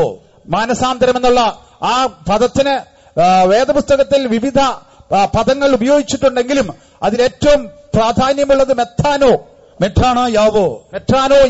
அதோட அர்த்தம் about turn என்பதாகும். അതിന്റെ അർത്ഥം അത് നേരെ മുൻപോട്ട് പോകുന്ന മനുഷ്യൻ നേരെ ഓപ്പോസിറ്റ് ഡയറക്ഷനിലേക്ക് തിരിയുക, മുற்றிലും തിരുപ്പപ്പെടുவது, സമൂലമായി ഒരു പരിവർത്തനം അല്ലെങ്കിൽ നേരെ എതിർതിരിയുന്ന ഒരു അനുഭവം. உலகத்தை நோக்கி பாவத்தை நோக்கி இந்த உலகத்தின் வேஷத்தை நோக்கி போய் கொண்டிருக்கிறதான ஒரு மனிதன் அதை விட்டு முற்றிலுமாக தேவனுடைய பக்கம் திருப்பப்படுவதுதான் மெய்யான மனம் திரும்புதல். ലോകത്തെ നോക്കി പാപത്തെ നോക്കി അങ്ങനെ വിവിധ പാപത്തെ മറ്റ് ലോക ഇമ്പങ്ങളെ നോക്കി പോകുന്ന മനുഷ്യൻ സമ്പൂർണമായിട്ട് പൂർണ്ണമായിട്ടും തിരിഞ്ഞു വരുന്ന ഒരു അനുഭവം. இன்றைக்கு நம்முடைய வாழ்க்கையிலே ரைட் டர்ன் நடந்திருக்கிறதா, ലെഫ്റ്റ് ടേൺ നടന്നിരിക്കുന്നതാ, ഇല്ല എബൌട്ട് ടേൺ നടന്നിരിക്കുന്നതാ? നമ്മുടെ ജീവിതത്തിൽ ഇന്നെന്ന് പരിശോധിച്ച് നോക്കുമ്പോൾ വലത്തുവശത്തേക്ക് നാം പോയിട്ടുണ്ടോ, അതോ ഇടത്തുവശത്തേക്കാണോ? ഇല്ല, നാം പൂർണ്ണമായിട്ടും എതിർദിശയിലേക്ക് പൂർണ്ണമായിട്ടും തിരിഞ്ഞു വന്നിട്ടുണ്ടോ എന്ന് പരിശോധിക്കാം. അതായത് ഉലകം ഇതാണ് ഉലകം എന്ന് வைத்துக் கொள்ளுங்கள்.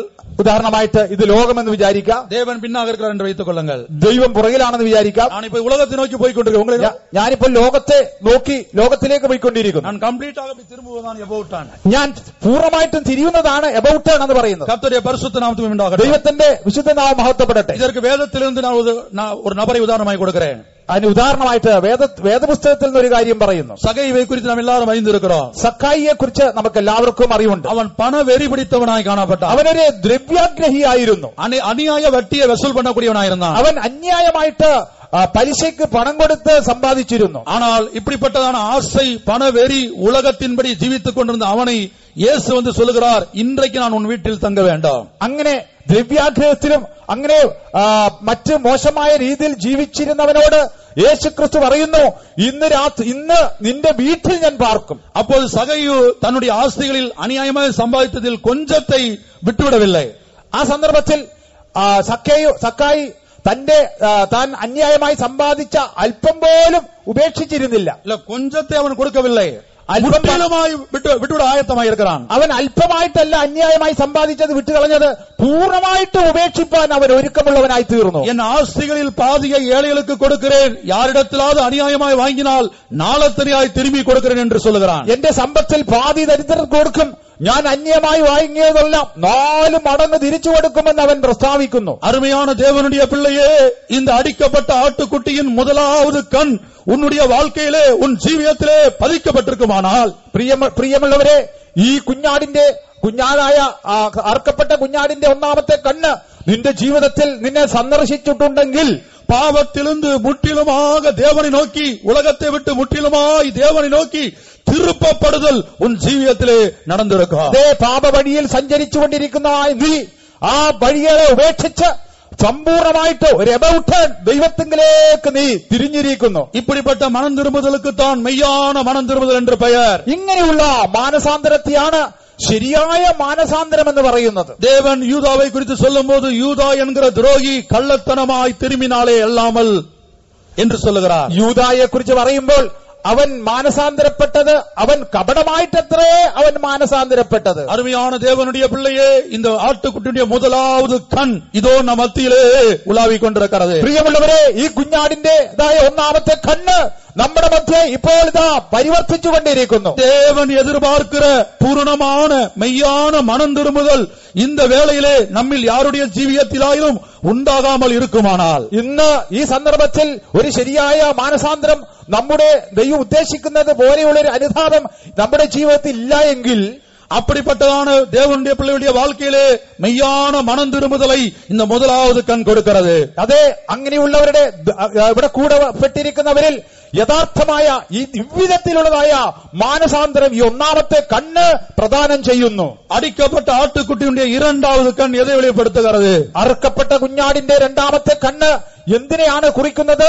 പാവത്തെ വിട്ട് മനം തിരുമ്മിന அந்த மனிதனை അടുത്തതാണ് ഒരു വിലയേറപ്പെട്ട ഇടത്തിற்கு இந்த இரண்டாவது கண் വഴി നടത്തുகிறது. പാപത്തെ ഉപേക്ഷിച്ച് മാനസാന്തരപ്പെട്ട് ദൈവത്തിലേക്ക് തിരിഞ്ഞ മനുഷ്യന് മറ്റൊരു സ്ഥാനത്തേക്ക് ഈ രണ്ടാമത്തെ കണ്ണ് ആനയിക്കുന്നു. മാർക്ക് 16-ാം അധികാരം 16-ാം വചനത്തെ വാസിക്കുമ്പോൾ, മാർക്കോസിന്റെ സുവിശേഷം 16-ന്റെ വായിക്കുമ്പോൾ, വിശ്വാസമുള്ളവനായി ജ്ഞാനസ്നാനം പെട്ടവൻ രക്ഷിക്കപ്പെടുവാൻ, വിശ്വസിക്കുകയും സ്നാനമേൽക്കുകയും ചെയ്യുന്നവൻ രക്ഷിക്കപ്പെടും.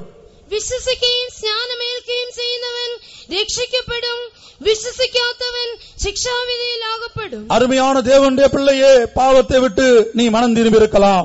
പ്രിയ ദൈവമേ, നീ പാപത്തെ ഉപേക്ഷിച്ച് മാനസാന്തരപ്പെട്ട വ്യക്തി ആയിരിക്കാം. ഉன்னுடைய ജീവിതത്തിലെ இந்த അടിക്കപ്പെട്ട ആട്ടുകുട്ടിയുടെ முதலாவது കൺ പതിക്കപ്പെട്ട് എത്രയോ വർഷങ്ങളായിരിക്കാം. നിന്റെ ജീവിതത്തിൽ ഈ അറുക്കപ്പെട്ട കുഞ്ഞാടിന്റെ ഒന്നാമത്തെ കണ്ണ് നിന്റെ മേൽ പതിഞ്ഞിട്ട് അനേക വർഷങ്ങളായി കാണുമായിരിക്കും. ஆனால் இந்த அடிக்கப்பட்ட ஆட்டுக்குட்டியுடைய இரண்டாவது கண் உன் தனிப்பட்ட ജീവിതത്തിൽ இன்றைக்கு பதிக்கப்பட்டிருக்கிறதா? എന്നാൽ ഈ അറുക്കപ്പെട്ട കുഞ്ഞാടിന്റെ രണ്ടാമത്തെ കണ്ണ് നിന്റെ വ്യക്തി ജീവിതത്തിൽ നിന്റെ മേൽ പതിഞ്ഞിട്ടുണ്ടോ? இந்த அடிக்கப்பட்ட ஆட்டுக்குட்டியுடைய இரண்டாவது கண்ணானது மனம் திரும்பினான ஒரு மனிதனை ஞானஸ்நான சத்தியத்துக்கு வழி நடத்தக்கூடியதாக இருக்கிறது. ഈ അറുക്കപ്പെട്ട കുഞ്ഞാടിന് രണ്ടാമത്തെ കണ്ണ് മാനസാന്തരപ്പെട്ട ഒരു മനുഷ്യനെ രണ്ടാമത്തെ പടിയായ ജലസ്നാനത്തിലേക്ക് വഴി നടത്തുന്നു. அந்த இடத்துக்கு அவன் வழி நடத்தப்படும் போது நான் அல்ல என்னிடத்தில் ஒன்றுமில்லை என்கிற இடத்துக்கு அவன் அந்த ஞானஸ்நான சத்தியத்தின் மூலமாக கடந்து வருகிறான். ആ സ്ഥാനത്തിലേക്ക് ഒരുവൻ വഴി നടത്തപ്പെടുമ്പോൾ ഞാനല്ല എന്നിൽ ഒന്നും ഇല്ല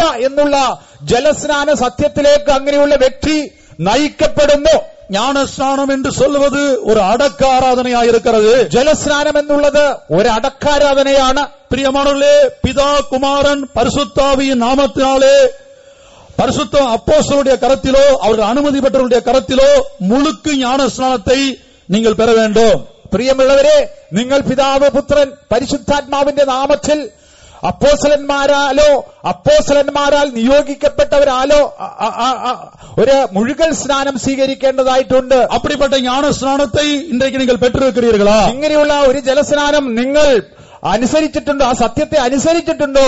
ஒருவேளை சரீரப்பிரகாரமாக அந்த ஞான ஸ்நானத்தை நாம் பெற்றிருக்க கூடும். ഒരുപക്ഷെ ശരീരപ്രകാരം ഏതെങ്കിലും ഒരു സ്നാനം സ്വീകരിച്ചിട്ടുള്ളവരായിരിക്കാം. ஆனால் அடிக்கப்பட்ட ஆட்டுக்குட்டியுடைய இரண்டாவது கண் ஞானஸ்நானம் எடுத்தோர் தேவனுடைய பிள்ளையின் மேல் பதிக்கப்படும் போது அவர்கள் வாழ்க்கையில் என்ன സംഭവിக்கிறது? എന്നാൽ ഈ അർക്കപ്പെട്ട കുഞ്ഞാടിന്റെ രണ്ടാമത്തെ കണ്ണ് ജലസ്നാനം സ്വീകരിച്ചതായ ഒരു ദൈവവേദന്റെ ജീവിതത്തിൽ പതിയുമ്പോൾ എന്താണ് സംഭവിക്കുക?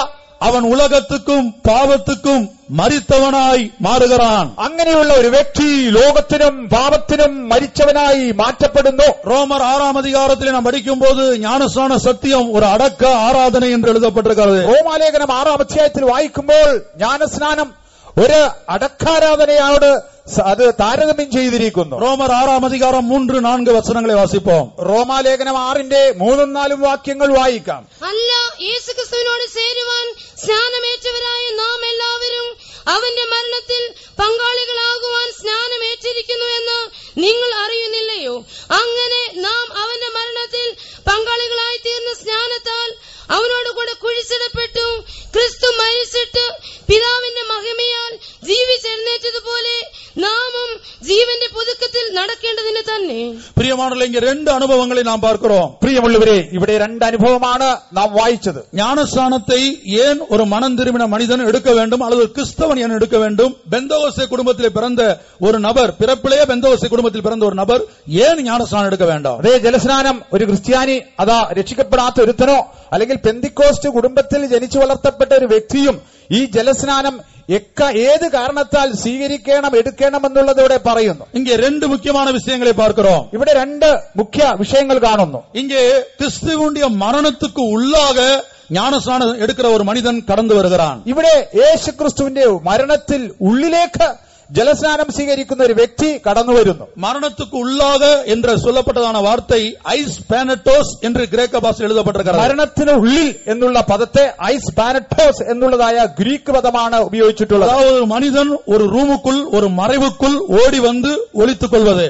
അതിന്റെ അർത്ഥമോ ഒരു മനുഷ്യൻ ഒരു മറവിടത്തിൽ അഥവാ ഒരു മുറിയിൽ രഹസ്യമുറിയിൽ കയറി ഒളിക്കുന്നതിനെ കാണിക്കുന്നു. அருமையான மனம் திரும்பினதான ஒரு தேவனுடைய பிள்ளையாய் நீ இருந்தால் மெய்யான ஞானஸ்நான சத்தியத்துக்கு நீ கீழ்ப்படியும் போது இயேசுவின் மரணத்துக்கு உள்ளே வந்து നീ മറന്നു കൊള്ളുകയായി. നീ ജലസ്നാന സത്യത്തെ വാസ്തവമായിട്ടും എടുക്കേണ്ടുന്ന രീതിയിൽ എടുത്തിട്ടുള്ള ഒരു വ്യക്തിയാണെങ്കിൽ യേശുവിന്റെ മരണത്തിൽ ഉള്ളിൽ നീ ഒളിച്ചിരിക്കുന്ന ഒരവസ്ഥയിലേക്ക് വന്നെത്തുകയാണ്. பிரியமானவர்களே, ஞானஸ்நான சத்தியத்தை இஸ்ரவேல் ஜனங்கள் செங்கடலை கடந்ததுக்கு ஒப்பாக அதற்கு நெல்லாக எழுதப்பட்டிருக்கிறது. പ്രിയമുള്ളവരെ, ജലസ്നാന സത്യത്തെ ഇസ്രായേൽ ജനം ചെങ്കടൽ കടന്നതിനോട് താരതമ്യപ്പെടുത്തി നിഴലായി എഴുതിയിരിക്കുന്നു.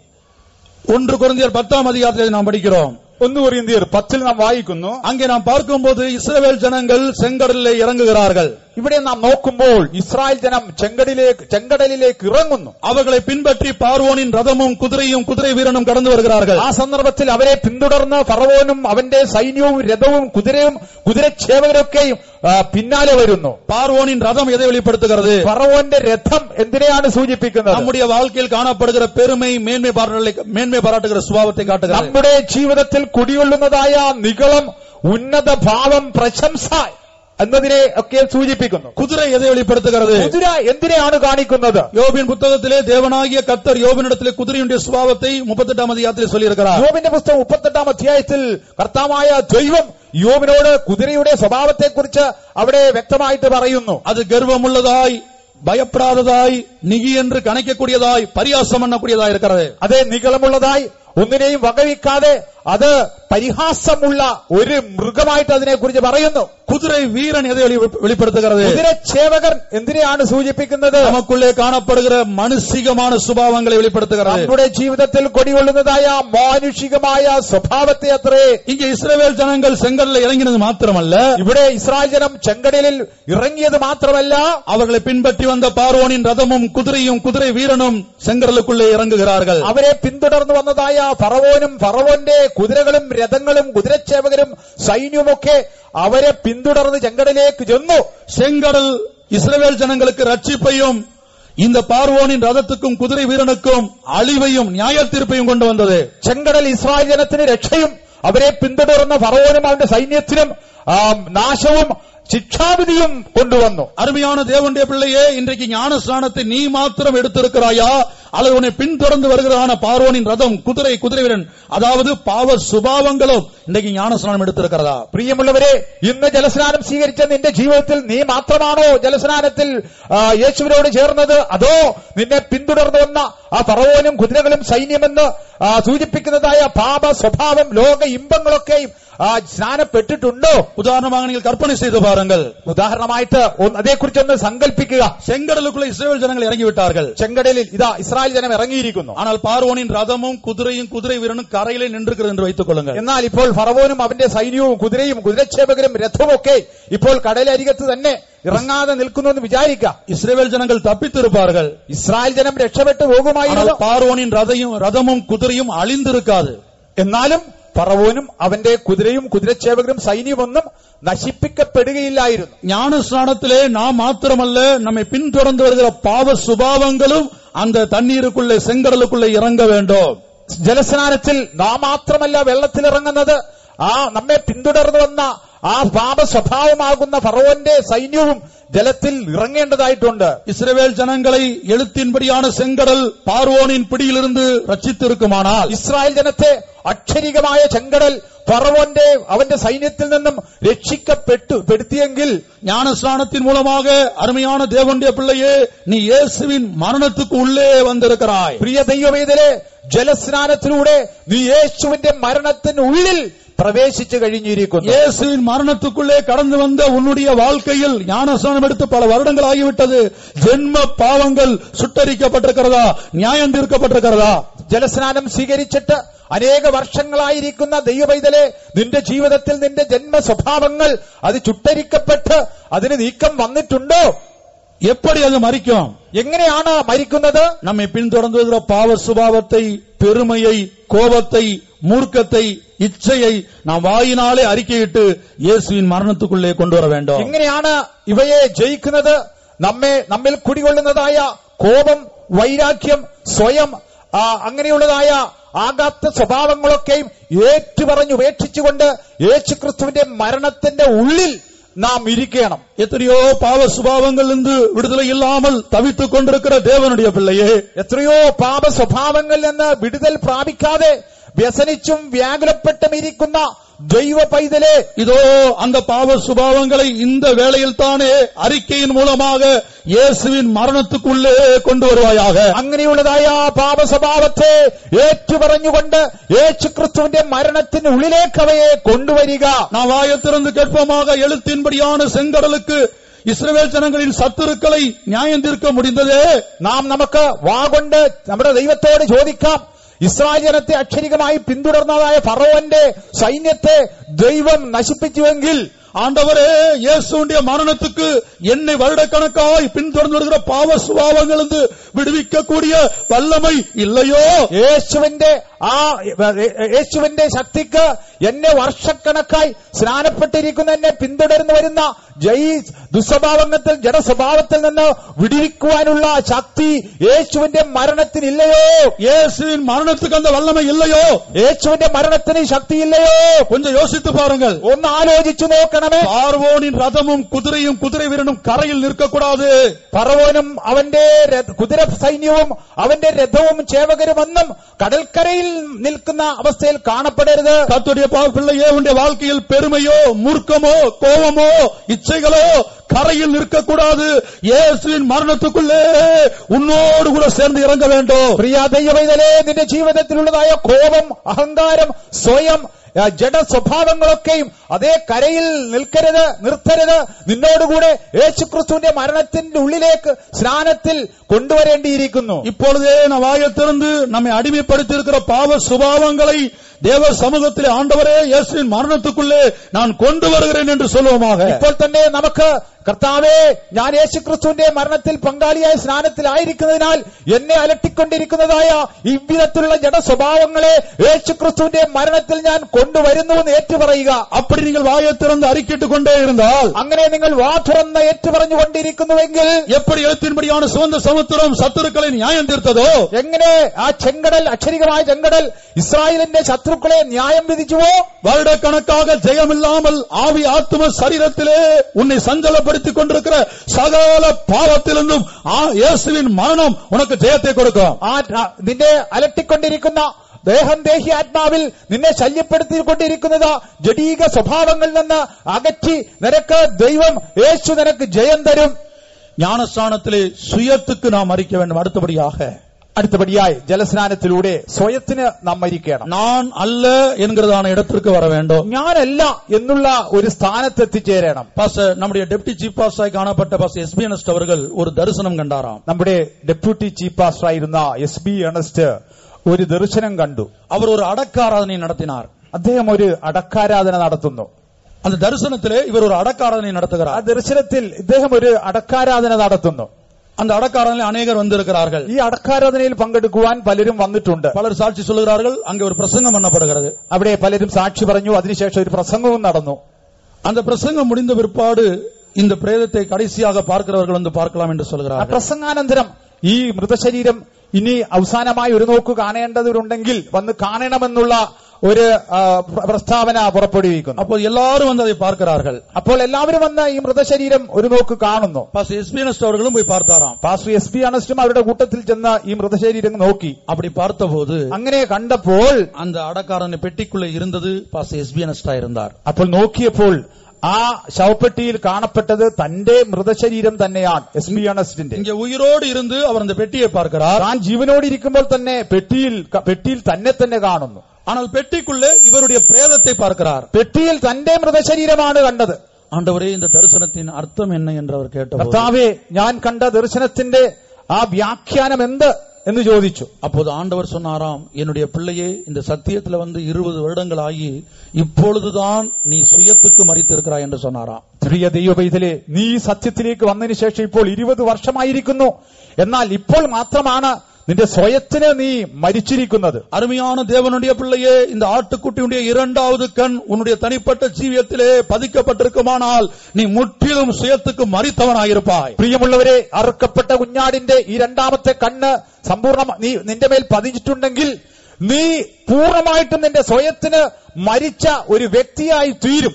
3ാவதாக பரிசுத்தாவியுடைய அபிஷேகத்தை நாம் பெறும்போது, മൂന്നാമതായിട്ട് പരിശുദ്ധാത്മാഭിഷേകം പ്രാപിക്കുമ്പോൾ, இந்த அபிஷேகத்தின் மூலமாக நமக்குள்ளே ஒரு ரட்சிப்பு உண்டாகிறது. അഭിഷേകത്തിലൂടെ നമുക്ക് നമ്മുടെ ഉള്ളിൽ ഒരു രക്ഷാ അനുഭവമുണ്ട്. ஆட்டுக்குட்டியுடைய 3வது கண் உன்னுடைய வாழ்க்கையிலே பதிக்கப்படும் போது இந்த 3ஆம் ரட்சிப்பாகிய இந்த பரிசுத்தாவின் அபிஷேகத்தை நீ பெற்றுக் கொள்கிறாய். കുഞ്ഞാടിന്റെ മൂന്നാമത്തെ കണ്ണ് നിന്നിൽ പതിയുമ്പോൾ പരിശുദ്ധാത്മ അഭിഷേകമാകുന്ന രക്ഷയുടെ അനുഭവം നിനക്കുണ്ടാകുന്നു. இந்த அபிஷேகம் எதற்காக கொடுக்கப்படுகிறது? ഈ അഭിഷേകം എന്തുദ്ദേശത്തോടുകൂടെയാണ് നിനക്ക് നൽകിയിരിക്കുന്നത്? அருமையான தேவனுடைய பிள்ளையே, உன்னுடைய சரீரத்தின் செய்களை அழிக்கும்படியாக ஆண்டவர் இந்த அபிஷேகத்தை கொடுக்கிறார். പ്രിയ ദൈവവേദലേ, നിന്റെ ശരീരത്തിന്റെ പ്രവൃത്തി മരിപ്പിക്കുന്നതിന് വേണ്ടി അത്രേ ഈ അഭിഷേകം നിന്നിൽ ഊറ്റിയത്. கர்த்தருடைய பரிசுத்த நாமத்துக்கு மகிமையுண்டாகட்ടെ. ദൈവത്തിന്റെ വിശുദ്ധ നാമം മഹത്വപ്പെടുമാറാകട്ടെ. மாம்சத்தின்படி பிழைத்தால் சாவீர்கள், ஆவியினாலே சரீரத்தின் செய்கைகளை அழித்தால் பிழைப்பீர்கள். ജഡപ്രകാരം ജീവിക്കുന്നുവെങ്കിൽ നിങ്ങൾ മരിക്കും നിശ്ചയം. ആത്മാവിനാൽ ശരീരത്തിന്റെ പ്രവൃത്തികളെ മരിപ്പിക്കുന്നുവെങ്കിൽ ജീവിക്കും. இன்றைக்கு நம்முடைய சரீரத்தின் செய்கைகளை நாம் ஒவ்வொரு நாளும் அழித்துக் கொண்டிருக்கிறோமா? ഇന്ന് നമ്മുടെ ശരീരത്തിന്റേതായ അഥവാ ജഡത്തിന്റെ പ്രവൃത്തികൾ നാൾതോറും അത് മരിപ്പിച്ചുകൊണ്ടിരിക്കുകയാണോ? இந்த பரிசுத்த ஆவியானவர் நம்முடைய வாழ்க்கையிலிருந்து மாம்ச சிந்தையை நம்ம விட்டு எடுத்து போட்டு ஆவியின் சிந்தையாகிய ஜீவனும் சமாதானத்தை நமக்கு கொடுத்திருக்கிறாரா? ഈ പരിശുദ്ധാത്മാവ് നമ്മുടെ ഉള്ളിൽ പ്രവർത്തിച്ച് അത് മരണത്തിന് ഹേതുവായ ജഡത്തിന്റെ ചിന്തകളെ അയറ്റി ജീവനും അക്ഷതയും വെളിപ്പെടുത്തുന്നതായ ആത്മാവിന്റെ ചിന്ത നമുക്ക് നൽകുന്നുണ്ടോ? இந்த ஆட்டுக்குட்டியுடைய நான்காவது கண் ஒரு மனிதனுடைய வாழ்க்கையில் பதிக்கப்படும் போது, കുഞ്ഞാടിന്റെ നാലാമത്തെ കണ്ണ് ഒരു മനുഷ്യന്റെ ജീവിതത്തിൽ പതിക്കുമ്പോൾ, இந்த பாவம் நிறைந்த பொல்லாத உலகத்திலே ஒரு வேறுபாட்டின் ஜீவியத்தை அவன் செய்யக்கூடியவனாயிருக்கிறான். പാപം നിറഞ്ഞ ഈ ദുഷ്ടലോകത്തിൽ ഒരു വേർപാടിൻ ജീവിതം അങ്ങനെയുള്ള വ്യക്തിക്ക് നയിക്കുവാൻ കഴിയും. அப்போஸ்தலர் 2:40 വാസിപ്പോ. അപ്പോസ്തല പ്രവൃത്തി 2:40 വായിക്കാം. മറ്റു പല വാക്കുകളാലും അവൻ സാക്ഷ്യം പറഞ്ഞ് അവരെ പ്രബോധിപ്പിച്ചു, ഈ വക്രതയുള്ള തലമുറയിൽ നിന്ന് രക്ഷിക്കപ്പെടുവിനെന്ന് പറഞ്ഞു. கர்த்தருடைய பரிசுத்த நாமத்துக்கு உண்டாகட்டும். ദൈവത്തിന്റെ വിശുദ്ധ നാമം മഹത്വപ്പെടട്ടെ. இங்கே வேறுபாட்டின் ஜீவியத்தை குறித்து எழுதப்பட்டிருக்கிறது. ഇവിടെ വേർപാടിൻ ജീവിതത്തെ കുറിച്ചാണ് പരാമർശിക്കുന്നത്. இந்த ஆட்டுக்குட்டியுடைய நாலாவது கண் ஒரு மனிதனுடைய வாழ்க்கையில் பதிக்கப்படும் போது, ഈ കുഞ്ഞാടിന്റെ നാലാമത്തെ കണ്ണ് ഒരു മനുഷ്യ ജീവിതത്തിൽ പതിയുമ്പോൾ அவனை இந்த பொல்லாத உலகத்திலே ஆண்டவருக்காக வேறு விரிந்து ஜீவிக்கும்படியாக பலப்படுத்துகிறது. അങ്ങനെയുള്ള വ്യക്തിയെ ഈ ദുഷ്ടലോകത്തിൽ കർത്താവിനായി മാത്രം വേർപെട്ട് ജീവിക്കുന്ന ഒരു അനുഭവത്തിലേക്ക് കൊണ്ടെത്തിക്കുന്നു. தீத்து 3:5 வாசிக்கும் போது அங்கே பரிசுத்தாவின் அபிஷேகம் ஒரு ரட்சிப்பு என்று நாம் பார்க்கிறோம். തീത്തോസിന്റെ ലേഖനം 3:5 വായിക്കുമ്പോൾ പരിശുദ്ധാത്മാഭിഷേകം അവിടെ ഒരു രക്ഷ അനുഭവത്തെയാണ് സൂചിപ്പിക്കുന്നത്. நான்காவது ரட்சிப்பு தான் இந்த வேறுபாட்டின் ஜீவியம். നാലാമത്തെ രക്ഷയുടെ പടിയാകുന്നു വേർപാടിൻ ജീവിതം. 2 கொரிந்தியர் 6 இந்த பொல்லாத உலகத்தில் நாம் எப்படிப்பட்ட வேறுபாட்டின் ஜீவியம் செய்ய வேண்டும் என்று எழுதப்பட்டிருக்கிறது. 2 കൊരിന്ത്യർ 6 ഈ ദുഷ്ടലോകത്തിൽ എவ்விதത്തിലുള്ളതായ ഒരു വേർപാട് ജീവിതം നാം അനുഷ്ഠിക്കണമെന്നുള്ളത് രേഖപ്പെടുത്തിയിട്ടുണ്ട്. ஆனால் பல சந்தர்ப்பத்திலே தேவனுடைய பிள்ளைகளாகிய நமக்கு இந்த பொல்லாத உலகத்தில் அந்த வசனத்தில் குறிப்பிடப்பட்டிருப்பது போல ஒரு வேறுபாட்டின் ஜீவியத்தை செய்ய முடியும். എന്നാൽ ദൈവമക്കളായിരിക്കുന്ന നമ്മുടെ ജീവിതത്തിൽ ഈ ദുഷ്ടലോകത്തിൽ ഈ വചനപ്രകാരമുള്ള ഒരു വേർപാടിന്റെ ജീവിതം അസാധ്യമായി തീർന്നിരിക്കുന്നു. அதற்கு காரணம் என்ன? അതിന്റെ കാരണമെന്ത്? 2 கொரிந்தியர் 6 14 മുതൽ 18 വരെ அதை படிக்கிறோம். 2 കൊരിന്ത്യർ 6:14 മുതൽ 18 വരെ നാം വായിക്കുമ്പോൾ அந்த வசனத்தோடு ஒப்பிட்டு பார்த்து இன்றைக்கு நம்முடைய ஜீவியம் அப்படி இருக்கிறதா என்பதை நிதானிப்போம். ഈ വചനം വായിച്ച് ആ വചനത്തോട് താരതമ്യപ്പെടുത്തി നമ്മുടെ ജീവിതം ഏത് അവസ്ഥയിൽ കാണുന്നുവെന്ന് നോക്കണം. ஒருவேளை அப்படிப்பட்ட ஒரு வாழ்க்கையை இந்த பூமியிலே நாம் வாழாமல் இருந்தால், இதுவரை அருமையான தேவனுடைய பிள்ளையே, உன் தனிப்பட்ட ஜீவியத்தில் இந்த ஆட்டுக்குட்டியுடைய 4வது கண் உன்மேல் பதிக்கப்படவில்லை. പ്രിയ ദൈവമക്കളെ, ഇതുവരെയും ഇങ്ങനെയുള്ള ഒരു ജീവിതം നിനക്ക് നയിക്കാൻ കഴിഞ്ഞിട്ടില്ല എങ്കിൽ നിന്റെ ജീവിതത്തിൽ കുഞ്ഞാടിന്റെ 4ാമത്തെ കണ്ണ് இதுவரையும் பதிஞ்சிட்டில்ல. அருமையான தேவனுடைய பிள்ளையே, இதோ இந்த ஆட்டுக்குட்டியுடைய 4வது கண் இந்த பந்தலுக்குள்ளே கடந்து வந்திருக்கிற ஒவ்வொருவர் மேலும் இதோ இந்த வேளையில் பதிக்கப்படுகிறது. ഇപ്പോൾ ഇതാ ഈ പന്തലിൽ കടന്നു വന്നിട്ടുള്ള ഓരോരുത്തരുടെ മേലും കുഞ്ഞാടായ കർത്താവായ യേശുക്രിസ്തുവിന്റെ 4ാമത്തെ കണ്ണ് പതിഞ്ഞുകൊണ്ടിരിക്കുന്നു. ഏലിயின் வீட்டை നോക്കി பாருங்கள். ഏലിയുടെ ഭവനത്തെ ശ്രദ്ധിക്കുക. அங்கே பாவத்திலே உழன்று கொண்டிருக்கிற ஓப்பனியும் பினகாசையும் பார்க்கலாம். അവിടെ ഓപ്പനിയും ഫിനഹാസും പാപജീവിതം നയിച്ചുകൊണ്ടിരുന്നു. അതേ വീട്ടിലെதான் സാമുവേൽ ജീവിத்துக் கொண்டிருக்கிறான். അതേ വീട്ടിൽ തന്നെയാണ് ശമൂവേൽ ജീവിച്ചുകൊണ്ടിരുന്നത്. അവൻ അതേ വീട്ടിൽ ഇരുന്നാണ് കർത്തരുடைய സത്തത്തെ കേട്ടുകൊണ്ടിருக்கிறான். അതേ വീട്ടിൽ പാർത്തുകൊണ്ടിരിക്കുമ്പോഴാകുന്നു ശമൂവേൽ ദൈവശബ്ദം കേട്ടത്. இன்றைக்கு படிக்கும்படியாக பிள்ளைகள் கடந்து போகிறார்கள். ഇന്ന് പഠനത്തിന് വേണ്ടി കുഞ്ഞുങ്ങൾ വിവിധ സ്ഥലങ്ങളിൽ കടന്നു പോകുന്നു. இன்றைக்கு நம்முடைய பிள்ளைகள் வேலை பார்க்கும்படியாக கடந்து போகிறார்கள். മാത്രമല്ല ഉദ്യോഗാർത്ഥം പല സ്ഥലങ്ങളിൽ നമ്മുടെ കുഞ്ഞുങ്ങൾ മക്കൾ കടന്നു പോകുന്നു. ஆனால் அவர்கள் சுற்றி இருக்கிறதான இந்த உலகமானது ஏலியினுடைய குடும்பத்தை போல், ஏலியின் வீட்டை போல் കാണപ്പെടുகிறது. എന്നാൽ അങ്ങനെ കടന്നുപോയിട്ടുള്ള നമ്മുടെ മക്കളെ വളഞ്ഞിരിക്കുന്നത് ഏലിയുടെ കുടുംബത്തിൽ കാണപ്പെട്ടതുപോലെയുള്ള അവസ്ഥയാണ്. அருமையான தேவனுடைய பிள்ளையே, இப்படிப்பட்ட சந்தர்ப்பத்திலே நீ ஒரு சாமுவேலாக இந்த உலகத்திலே நீ வேலை பார்க்கிற இடத்திலிருந்து தேவ சத்தம் கேட்க வேண்டாம். പ്രിയ ദൈവവൈതലേ, അങ്ങനെയുള്ളതായ ഒരു ദുഷ്ടലോകത്തിൽ നിന്റെ ജോലി സ്ഥലത്ത്, നിന്റെ പഠന സ്ഥലത്ത് ശമൂവേലിനെ പോലെ ദൈവശബ്ദം കേൾക്കുന്ന അനുഭവത്തിൽ കാണപ്പെടണം. இதோ ஆட்டுக்குட்டியுடைய அடிக்கப்பட்ட ஆட்டுக்குட்டியுடைய 4வது கண் வாலிபர்கள் மேல் இந்த வேளையில் பதிக்கப்படுகிறது. അതെ, ഇപ്പോൾ കുഞ്ഞാടായ കർത്താവിന്റെ 4ാമത്തെ കൺ യൗവനക്കാരുടെ മേലിപ്പോൾ പതിഞ്ഞുകൊണ്ടിരിക്കുന്നു. ബാബിലോണിലെ ദേവസിത്തം ചെയ്ത ദാനിയേലിനെ നോക്കി പാരുங்கள். ബാബിലോണിൽ ദൈവീഷ്ടം ചെയ്തവനായ ദാനിയേലിനെ ശ്രദ്ധിക്കുവിൻ. രാജഭോജനത്താൽ തന്നെ തീട്ടുപ്പെടുത്താതെ ദാനിയേൽ, വാലിബനാകിയ ദാനിയേൽ, രാജഭോജനത്താൽ തന്നെ മലിനപ്പെടുത്താതെ യൗവനക്കാരനായ ബാലനായ ദാനിയേൽ തന്നെ സൂക്ഷിച്ചു. விக்கிரகத்தை வணங்க மாட்டோம் என்று சொல்லி 7 மடங்கு சூடாக்கப்பட்ட அக்னிக்குள்ளே இறங்கி போன சாத்ராக், மேசாக், ஆபேத்நேகோ, മാത്രമല്ല ശദ്രക്, മേശക്, അബേദ്നെഗോ എന്നുള്ളതായ യൗവനക്കാർ നെബൂഖദ്നേസറിന്റെ ബിംബത്തെ നമസ്കരിക്കാതെ വണ്ണം 7 മടങ്ങ് ചൂടാക്കിയതായ തീച്ചൂളയിൽ എറിയപ്പെട്ടു. அந்த புதிய ஏற்பாட்டிலே அந்த விக்கிரக ஆராதனை பொருளாசை என்று கொலோசியரிலும் எபேசியரிலும் படிக்கிறோம். അതേ ദ്രവ്യാഗ്രഹം, വിഗ്രഹാരാധന എന്ന പുതിയ നിയമത്തിൽ എഫേസ്യ ലേഖനത്തിലും കൊലോസ്യ ലേഖനത്തിലും രേഖപ്പെടുത്തിയിരിക്കുന്നു. அருமையான வாலிப சகோதரனே, சகோதரியே, இந்த உலகத்தின் சகல பொருள் ஆசைகளிலிருந்தும் இதோ ஆட்டுக்குட்டியுடைய 4வது கண் உன்னை வேறு பிரித்து வெளியெடுக்கிறது. പ്രിയ യുവാവേ, യുവതിയെ, ഈ കുഞ്ഞാടായ കർത്താവിന്റെ 4ാമത്തെ കണ്ണ് സകല വിധത്തിലുള്ള ദ്രവ്യാഗ്രഹത്തിൽ നിന്ന് നിന്നെ വേർപെടുത്തുവാൻ ശക്തിയുള്ളതാണ്.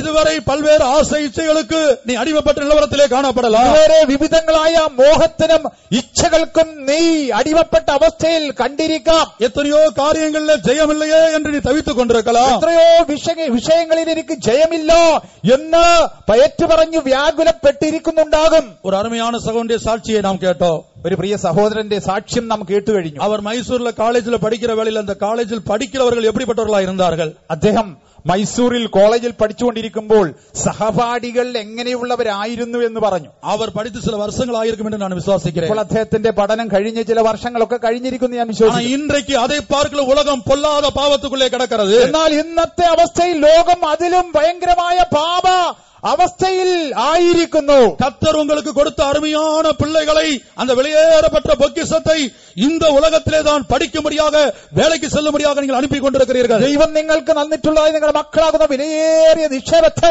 ഇങ്ങനെയുള്ള ദുഷ്ടലോകത്തിലാണ് നിങ്ങൾ പഠനത്തിനായും ജോലിക്കായിട്ടും പറഞ്ഞയച്ചിരിക്കുന്നത്.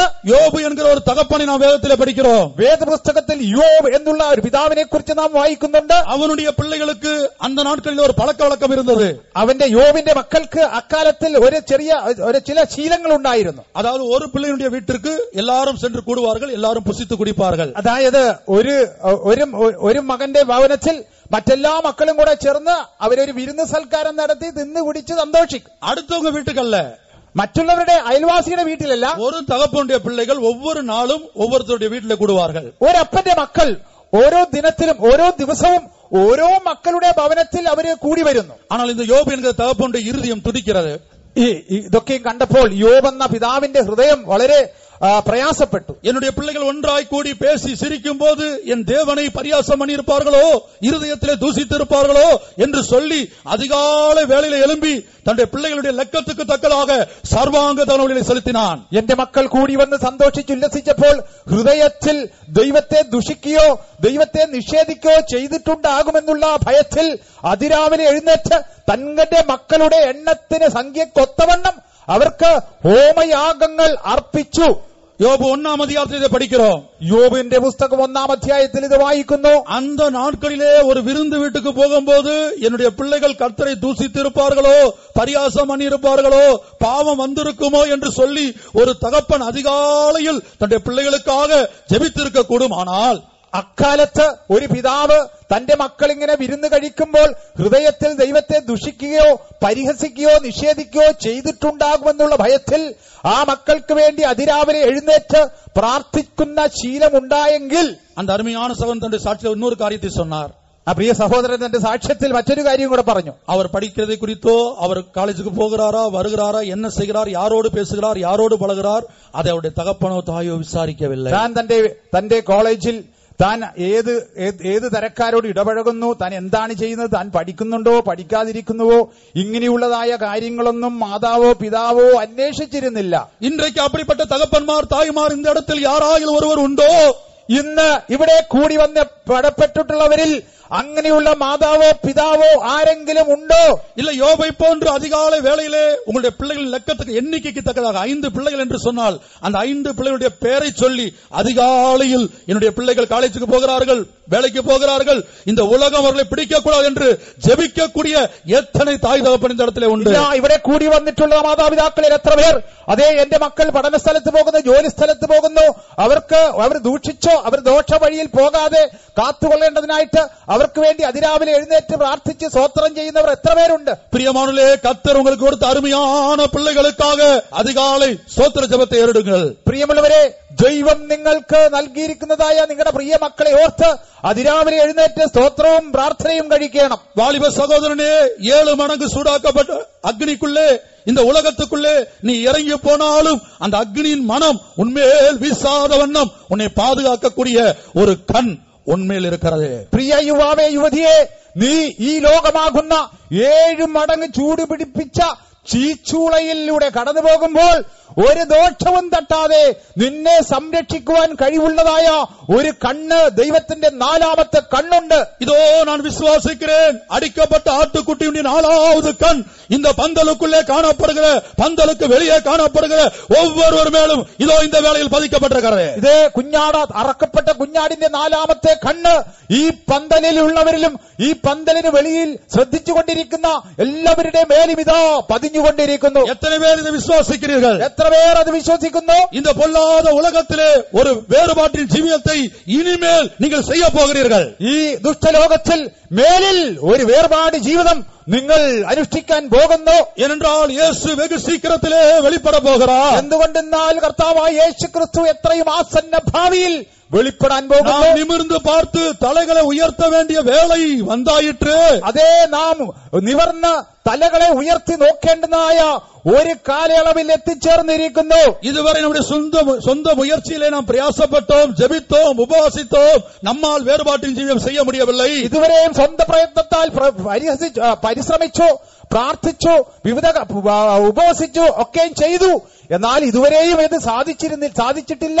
ஆனால் இந்த வேளையிலே இந்த கூட்டத்திலே வெகு சீக்கிரத்திலே நம்முடைய இயேசு வெளிப்பட போகிறபடினால் இதோ அடிக்கப்பட்ட ஆட்டுக்குட்டியுடைய 4வது கண் நாம் ஒவ்வொருவர் மேலும் பதிக்கப்படுகிறது. എന്നാൽ ഇന്ന് ഈ രാത്രിയിൽ നമ്മുടെ കർത്താവായ യേശു ക്രിസ്തുവിന്റെ പ്രത്യക്ഷത എത്രയും ആസന്നമായിരിക്കുന്നതിനാൽ അതാ അറുക്കപ്പെട്ട കുഞ്ഞാടിന്റെ 4ാമത്തെ കണ്ണ് ഇവിടെ കൂറപ്പെട്ടിരിക്കുന്ന ഓരോരുത്തരുടെ മേലും പതിഞ്ഞുകൊണ്ടിരിക്കുന്നു. கொஞ்சம் யோசித்து பாருங்கள், பேதுரு மரணத்தை கண்டு பயப்படக்கூடியவராயிருந்தார். ഒന്ന് ആലോചിച്ച് നോക്കുക, മരണത്തെ മുഖാമുഖം കണ്ടപ്പോൾ പത്രോസ്ലീഹ ഭയപ്പെട്ടുപോയി. ഒരു സ്ത്രീക്ക് മുൻപാകെ അവരാൽ നിൽക്ക முடியவில்லை. ഒരു സാധാരണ സ്ത്രീക്ക് മുമ്പിൽ തനിക്ക് നിൽപ്പാൻ കഴിയുന്നില്ല. യേശു ആരെന്ന് എനിക്ക് தெரியாதென்று சபிக்கவும் சத்தியம் பண்ணவும் தொடங்கினார். യേശു ആരെന്ന് ഏറ്റുപറയാൻ കഴിയാതെ വണ്ണം പ്രാകുവാനും ആണയിട്ട് പ്രാകുവാനും തുടങ്ങി. ஆனால் அப்படிப்பட்ட பேதுருவை இரத்த சாட்சியாய் மரிக்கத்தக்கதாக இதோ இந்த கண் அவருடைய வாழ்க்கையிலே கிரியை செய்தது. അങ്ങനെയുള്ള ഒരു പത്രോസിനെ രക്തസാക്ഷിയായി ക്രിസ്തുവിന് വേണ്ടി മരിക്കാൻ തക്കവണ്ണം ഈ അറുക്കപ്പെട്ട കുഞ്ഞാടിന്റെ 4ാമത്തെ കണ്ണ് അവനെ ശക്തിപ്പെടുത്തി. അരുമയാണ് ദേവന്റെ പിള്ളേ, നീ സാധാരണ മനുഷ്യനല്ല. പ്രിയ ദൈവമൈതലേ, നീ ഒരു സാമാന്യ മനുഷ്യനല്ല. യേശു சொல்லுகிறார், நான் உலகத்தான் அல்ல, நீங்களும் உலகத்தான் அல்ல, ஆகையால் இந்த உலகம் உங்களை പകൈത്തത്. യേശു ഇപ്രകാരം തന്റെ ശിക്ഷകനങ്ങളോട് പറഞ്ഞു, ഞാൻ ലൗകികനല്ലാത്തതുപോലെ നിങ്ങളും ലൗകികരല്ല, ആകയാൽ അത്രേ ഈ ലോകം നിങ്ങളെ പകയ്ക്കുന്നത്. ഒരേ ഒരു നൊടി പൊழுது കണ്ണുകളെ മൂടി அந்த 7 മടങ്ങ് சூடாக்கப்பட்ட അഗ്നിയെ பாருங்கள். ഒരു നിമിഷം നിങ്ങൾ കണ്ണുകളടച്ച് 7 മടങ്ങ് ചൂട് പിടിപ്പിച്ച ആ തീച്ചൂളയെ ചിന്തിക്കുക. മറുപക്കത്തിലെ அந்த സിംഹത്തിൻ ഗവിയെ നോക്കി பாருங்கள். മറുവശത്ത് ആ സിംഹത്തിന്റെ ഗുഹയെക്കുറിച്ച് ചിന്തിക്കുക. ബാബിലോണിലെ ജീവിத்த ദാനിയേൽ ജപിപ്പதை நிறுத்த மாட்டேன் என்று சொல்லி சிங்கத்தின் கவிக்குள் இருக்கிறான். ബാബിലോണിൽ ജീവിച്ചിരുന്നതായ ദാനിയേൽ താൻ പ്രാർത്ഥിക്കുന്ന അവസ്ഥയെ നഷ്ടപ്പെടുത്തുകയില്ല. അക്കാരണത്താൽ സിംഹത്തിന്റെ ഗുഹയിൽ എറിയപ്പെട്ടു. വിഗ്രഹാരാധന செய்ய மாட்டோம் என்று சொல்லி 3 வாலிபர்கள் 7 மடங்கு சூடாக்கப்பட்ட അഗ്നിക്കുள்ளே இருக்கிறார்கள். നബൂഖദ്നേസറിന്റെ വിഗ്രഹത്തെ നമസ്കരിക്കില്ല എന്നുള്ള ആ തീരുമാനത്തിൽ ഉറച്ചു നിന്നതുകൊണ്ട് ഇതാ 3 യൗവനക്കാർ അതേ തീച്ചുളയിൽ എറിയപ്പെട്ടു.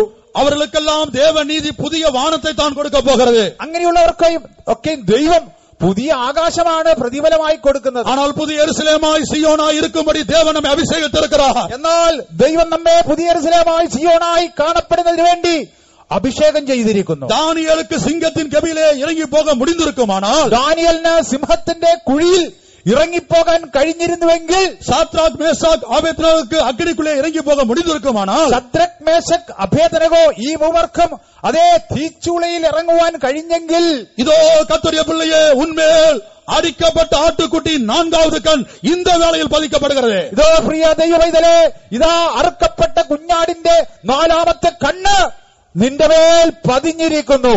ഒരു കണ്ണை മൂടി കണ്ണുകളെ മൂടി നാം ധ്യാനിத்து பார்ப்போமாக. ഒരു നിമിഷം കണ്ണുകളടച്ച് ഇക്കാര്യത്തെ ധ്യാനിക്കുവീൻ. ഞാൻ വെറും വാർത്തയാക சொல்லவில்லை. ഇതൊക്കെ വെറും വചനമായിട്ടല്ല പറയുന്നത്. இதோ അടിക്കപ്പെട്ട ആട്ടുകുട്ടിயின் 4ാவது കൺ இந்த மைதானத்துக்குள்ளே காணப்படுகிறது. ഇത് ഈ മൈതാനത്തിൽ അറുക്കപ്പെട്ട കുഞ്ഞാടിന്റെ 4ാമത്തെ കണ്ണ് വ്യാപരിച്ചുകൊണ്ടിരിക്കുന്നു. வேறுபாட்டின் ஜீவியம் செய்யும்படியாக இதோ ஒரு பலனை தைரியத்தை நாம் ஒவ்வொருவருக்குள்ளும் ஆண்டவர் அக்னியாய் அனுப்புகிறார். വേർപാടിൻ ജീവിതം ചെയ്യുവാൻ ഏറ്റതായ ഒരു ധൈര്യം, ഒരു ശക്തി, ഒരു അഗ്നി ദൈവം നമ്മുടെ ഹൃദയത്തിലേക്ക് പകരുന്നു. நான் உலகத்தான் அல்ல, நான் உலகத்தான் அல்ல, நான் உலகத்தான் அல்ல என்று அறிக்கையிடுவோமாக. നമുക്ക് ഞാൻ ലൗകികനല്ല, ലോകക്കാരനല്ല എന്ന് ആവർത്തിച്ച് ഏറ്റുപറയുക. ஆனால் ஒன்றை விளங்கிக் கொள்வோம், நீயும் நானும் உலகத்தாராய் இருந்தால் அடிக்கப்பட்ட ஆட்டுக்குட்டி தோல்வி அடைந்ததுக்கு சமமாயிருக்கிறது. എന്നാൽ ഒരു കാര്യം സ്മരണയിൽ കൊണ്ടുവരണം, നാം ലൗകികരായി തുടരുന്നുവെങ്കിൽ ഈ നമ്മുടെ അറുക്കപ്പെട്ടവനായ കുഞ്ഞാട് തോറ്റുപോയി എന്നുള്ള വസ്തുത വെളിപ്പെടും. இதோ இன்றைக்கே நாம் ஒவ்வொருடைய ஜீவியத்தையும் ஆண்டவர் திருப்பி போடுகிறார். ഇന്ന് നമ്മുടെ ഓരോരുത്തരുടെയും ജീവിതത്തിൽ ദൈവം നമ്മെ മടക്കി വരുത്തുന്നു. இதோ திருப்புகிறார் ஆண்டவர். ദൈവം നമ്മെ മടക്കി വരുത്തുന്നു. അടിക്കപ്പെട്ട ആട്ടുകുട്ടി 4ാவது കൺ നമ്മത്തിലെ ഉലാവിக் കൊണ്ടിരിക്കുന്നത്. അറുക്കപ്പെട്ട കുഞ്ഞാടിന്റെ 4ാമത്തെ കണ്ണ് നമ്മുടെ മധ്യേ ഉലാവിക്കൊണ്ടിരിക്കുന്നു. നാം ഒവ്വൊരുവർക്കും ദേവ ബലനെയും ദേവ വല്ലമയും കൊടുക്കുന്നത്. നമുക്ക് ഓരോരുത്തർക്കും ദൈവ ബലവും ദൈവ ശക്തിയും പ്രദാനം ചെയ്യുന്നു. இந்த பொல்லாத உலகத்தை நீ ஜெயிக்கத்தான் போகிறாய். ഈ ദുഷ്ടലോകത്തെ നീ ജയിക്ക തന്നെ ചെയ്യും. നീ മാംസത്തെ ജയിക്കത്താൻ പോகிறாய். നീ ജഡത്തെ ജയിക്കാൻ പോകുന്നു. നീ പാവത്തെ ജയിക്കത്താൻ പോகிறாய். നീ പാപത്തെ ജയിക്ക തന്നെ ചെയ്യും. കർത്തരുடைய பிள்ளையே, ഇനി ഉനക്ക് തോൽവി ഇല്ല.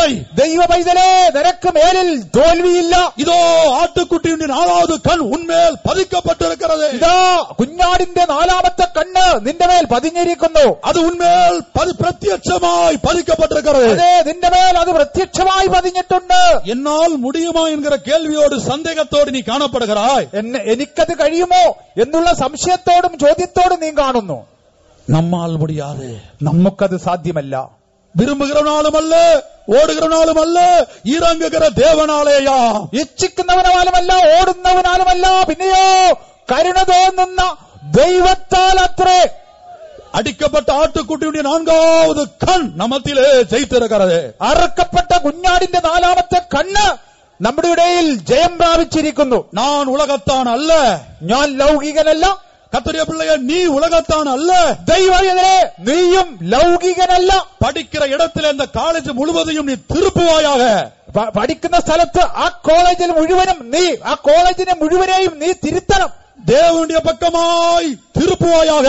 ദൈവപക്ഷത്തേക്ക് നിന്റെ സഹപാഠികളെ നീ മടക്കി വരുത്തണം. நீ வேலை செய்கிற ஸ்தலத்திலே அந்த வேலை ஸ்தலம் முழுவதையும் தேவனுடைய பக்கமாய் திருப்பத்தக்கதாக இதோ ஆட்டுக்குட்டியுடைய 4ാவது കൺ ഉന്മേൽ പതിക്കപ്പെടുகிறது. നീ തൊഴിൽ ചെയ്യുന്ന സ്ഥലത്ത് നിങ്ങളുടെ സഹപ്രവർത്തകരെ ദൈവഭാഗത്തേക്ക് തിരിക്കുവാൻ ഏറ്റതായ ദൈവശക്തി ഈ 4ാമത്തെ കണ്ണ് നിനക്കിപ്പോൾ നൽകുന്നു. ഉന്നാൽ முடியவில்லை என்று சொல்லிக் கொண்டிருக்கிறாய். എന്നെ കൊണ്ടത് കഴിയില്ല എന്ന് നീ പറഞ്ഞുകൊണ്ടിരിക്കുന്നു. இதோ அந்த ஆட்டுக்குட்டியுடைய கண் உனக்கு உதவி செய்கிறது. ഇതാ കുഞ്ഞാടിന്റെ കണ്ണ് നിന്നെ സഹായിക്കുന്നു. அந்த கண் ഉന്മേൽ തനിപ്പെട്ട ഉന്മേൽ പതിക്കപ്പെട്ടിരിக்கிறது.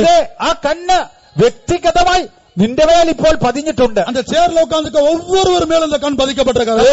ഇരിക്കുന്ന ഓരോരുത്തരിലും ആ കണ്ണിപ്പോൾ പതിഞ്ഞിരിക്കുന്നു. இந்த സ്റ്റേജിലും കീഴே உட்கார்ந்திருக்க வெளியே இருக்கிற ஒவ்வொருவர் மேலும் தெருக்களில் நடந்து போய் கொண்டிருக்கிற ஒவ்வொருவர் மேலும் இதோ இந்த அடிக்கப்படுகிற ஆட்டுக்குட்டி 4ാவது കൺ പതിക്കപ്പെടുகிறது. സ്റ്റേജിൽ ഇരിക്കുന്നവരിലും പന്തലിരിക്കുന്നവരും കസേലിരിക്കുന്നവരും വഴിയിലൂടെ നടന്നു പോകുന്നവരുടെ മേലും ഈ അറുക്കപ്പെട്ട കുഞ്ഞാടിന്റെ 4ാമത്തെ കണ്ണിപ്പോൾ പതിഞ്ഞിരിക്കുന്നു. ஏனென்றால் அந்த கண்களை குறித்து என்ன படிக்கிறோம்? ഈ കണ്ണിനെ കുറിച്ച് പിന്നീട് തുടർന്ന് നാം എന്താണ് വായിക്കുന്നത്? அந்த கண்கள் பூமி എങ്ങും അനുഭവപ്പെടുகிற தேவனுடைய 7 ആവികളാം. ഈ കണ്ണ് ഭൂമിയിലെങ്ങും അയക്കപ്പെടുന്നതായ ദൈവത്തിന്റെ 7 ആത്മാക്കൾ. பிள்ளையே, நீ எங்கு போனாலும் உன்மேல் அந்த கண் பதிக்கப்பட்டிருக்கும். പ്രിയ ദൈവമൈതലേ, നീ എവിടെ പോയാലും നിന്റെ മേൽ ഈ കണ്ണ് പതിഞ്ഞിരിക്കും. உன்னுடைய போக்கிலும் வரத்திலும் உன்னுடைய உட்கார்தலிலும் உன்னுடைய எழுந்திருக்கதிலும் அந்த கண் உன்மேல் பதிக்கப்பட்டிருக்கும். നിന്റെ ഗമനത്തിലും ആഗമനത്തിലും എഴുന്നേറ്റിരിക്കുമ്പോഴും ഉണർന്നിരിക്കുമ്പോഴും ഈ കണ്ണ് സദാസമയം നിന്റെ മേൽ ജാഗരിച്ചു കൊണ്ടിരിക്കും. எனக்கு யாருமே இல்லை, நான் தனிமையா இருக்கிறேன் என்று நீ சொல்லிக் கொண்டிருக்கிறாய். എനിക്കാരും സഹായമില്ല, ഞാൻ തനിച്ചായിരിക്കുന്നു എന്ന് നീ പുലമ്പേണ്ട. எல்லாரும் என்னை கைவிட்டார்கள் என்று நீ சொல்லிக் கொண்டிருக்கிறாய். എല്ലാവരും എന്നെ കൈവിട്ടുപോയി എന്ന് നീ പറയണ്ട. இதுவரை உனக்கு தெரியாமல், உன்னுடைய மாம்ச ஞானத்துக்கு மாம்ச அறிவுக்கு தெரியாமல் ஆட்டுக்குட்டி 4வது கண் உன்மேல் பதிக்கப்பட்டிருக்கிறது. ഇതുവരെ നിന്റെ ജഡ ഇച്ഛക്ക്, നിന്റെ ജഡ ജ്ഞാനത്തിന് അറിയാത്തതായ ആ ജ്ഞാനം 4ാമത്തെ അർക്കപ്പെട്ട കുഞ്ഞാടിന്റെ 4ാമത്തെ കണ്ണ് ഇപ്പോൾ നിനക്ക് പ്രദാനം ചെയ്തിരിക്കുന്നു. അടുത്തപടിயாக இந்த ആട്ടുക്കുട്ടിയുടെ 5வது കണ്ണ് നമ്മത്തിலே ഇറങ്ങി വരുகிறது. അടുത്തതായി കുഞ്ഞാടിന്റെ 5ാമത്തെ കണ്ണ് നമ്മുടെ മധ്യേ ഇറങ്ങിക്കൊണ്ടിരിക്കുന്നു. യാക്കോബ് 5ാം അധികാരം 15-16 വചനങ്ങൾ വീട്ടിൽ പോയി പഠിച്ചു പാരുங்கள், സമയമില്ല. യാക്കോബിന്റെ ലേഖനം 5ന്റെ 15ഉം 16ഉം വാക്യങ്ങൾ ഇപ്പോൾ വായിക്കാൻ സമയമില്ല, വീട്ടിൽ ചെന്ന് വായിച്ചു നോക്കും. വിശ്വാസമുള്ള ജപം പിണിയാളിയെ രക്ഷിക്കും. വിശ്വാസത്തോടുകൂടിയ പ്രാർത്ഥന ദീനക്കാരനെ രക്ഷിക്കും. ദൈവിക സുഖ സത്യത്തിലെ നിൽക്ക തേവയായ കൃപയെ, ദൈവിക രോഗശാന്തിയിൽ നിൽക്കുവാനുള്ളതായ ദൈവകൃപ. എബ്രയർ 11:35 പഠിച്ചു പാർക്കുമ്പോൾ, എബ്രായ ലേഖനം 11:35 11:35 വായിക്കുമ്പോൾ അങ്ങേ പഴയ ഏർപ്പാട്ട് പരിശുദ്ധവാങ്ങളെ കുറിച്ച് என்ன எழுதப்பட்டிருக்கிறது? അവിടെ പഴയ നിയമ വിശുദ്ധന്മാരെ കുറിച്ച് എന്താണ് രേഖപ്പെടുത്തിയിട്ടുള്ളത്? മേന്മயான ഉയർത്തലുകളെ അടയുംപടിക്ക് വിടുതலை பெற സമ്മതിയാமல் ശരീരത്തിലെ ബാധിക്കപ്പെട്ടാர்களாம். അതെ, ഏറ്റവും നല്ലൊരു പുനരുത്ഥാനം പ്രാപിക്കേണ്ടതിന് ശരീരത്തിൽ ഉദ്ധാരണം കൈക്കൊള്ളാതെ ഭേദ്യമേറ്റു. அந்த வார்த்தையை கவனிங்கள், விடுதலை பெற சம்மதியாமல் வாதிக்கப்பட்டார்களாம். അവിടെ ആ പദങ്ങൾ നാം ശ്രദ്ധിക്കുകയാണെങ്കിൽ ഉദ്ധാരണം കൈക്കൊള്ളാതെ ഭേദ്യമേറ്റു. அருமையான தேவனுடைய பிள்ளையே, உன்னுடைய உயிர்த்தெழுதலோ மேன்மையான உயிர்த்தெழுதல் அல்ல. പ്രിയ ദൈവവൈതലേ, നിന്റെ പുനരുത്ഥാനം ശ്രേഷ്ഠമായ ഒരു പുനരുത്ഥാനമാണ്. ഉയർത്തെഴുതൽ അല്ല, ഒരു ശ്രേഷ്ഠമായ ഒരു പുനരുത്ഥാനം അല്ല. നമ്മുടെ ഉയർത്തെഴുതൽ മഹിമയാണ് ഉയർത്തെഴുതലായിരിക്കുന്നത്. അവരുടെ പുനരുത്ഥാനം ഒരു തേജസ്സുള്ള ഉയർത്തെഴുന്നേൽപ്പായിരുന്നില്ല. എന്നിരുന്നാലും നമ്മുടെ പുനരുത്ഥാനം തേജസ്സേറിയ ഒരു പുനരുത്ഥാനമാണ്. അവരുടെ ഉയർത്തെഴുതൽ മേന്മയാണ് ഉയർത്തെഴുതൽ. അവരുടെ പുനരുത്ഥാനം അത് മികച്ച ഒന്നായിരുന്നു. ஆனால் നമ്മുടെ ഉയർത്തെഴുതൽ മഹിമയാണ് ഉയർത്തെഴുതൽ. എന്നാൽ നമ്മുടെ പുനരുത്ഥാനം ഉയർപ്പെന്നുള്ളത് തേജസ് അവരെക്കാൾ തേജസ്സേറിയ ഒന്നാകുന്നു. മേന്മയാണ് ഉയർത്തെഴുതലെ അടയக்கூடிய അവர்களே ബാധിക്കപ്പെട്ടിരുപ്പാர்கள். ஆனால் മെച്ചപ്പെട്ടതായ മികച്ച ഒരു ഉയർത്തെഴുന്നേൽപ്പ് പ്രാപിക്കേണ്ടുന്ന അവർ ഇങ്ങനെയുള്ള രീതിയിൽ നടത്തപ്പെട്ടുവെങ്കിൽ ബാധിക്കപ്പെട്ടിരുപ്പാர்கள். ஆனால் അവർ ഇങ്ങനെ ഭേദ്യം കൈക്കൊള്ളാതെ, ഉദ്ധാരണം കൈക്കൊള്ളാതെ ഭേദ്യം ഏറ്റുവെങ്കിൽ മലയാളത്തിൽ ബാധിക്കപ്പെടുவது, അവർ വിവിധങ്ങളായി ബാധിക്കപ്പെട്ടിരുന്നുവെങ്കിൽ തന്നെയും മഹിമயான ഉയർത്തൽ അടയக்கூடிய നാം എപ്പടിപ്പെട്ട പാതയിൽ ചെല്ല വേണ്ടോ? അങ്ങനെയെങ്കിൽ തേജസ്സേറിയ ഒരു പുനരുത്ഥാനം അടയേണ്ടതായി നാം എவ்விதത്തിൽ കാണപ്പെടണം. இதோ இந்த வேளையில் தெய்வீக சுகத்திலே இதுவரை நிற்காமல் മരുന്ന് മാത്രമേ നാം എടുക്കக்கூடிയവர்களായി இருந்தாൽ, ഒരുപക്ഷെ ഇതുവരെയും ദൈവീക രോഗശാന്തി സത്യത്തിൽ നിലനിൽക്കാതെ മരുന്നിലും വൈദ്യനിലും ആശുപത്രിയിലും ആശ്രയിച്ചുകൊണ്ട് ജീവിച്ചിരുന്നെങ്കിൽ, ഇതോ இந்த വേളയിലെ അടിക്കപ്പെട്ട ആട്ടുകുട്ടിയുടെ 5வது കൺ அப்படிப்பட்டവരുടെ മേൽ പതിക്കപ്പെടുகிறது.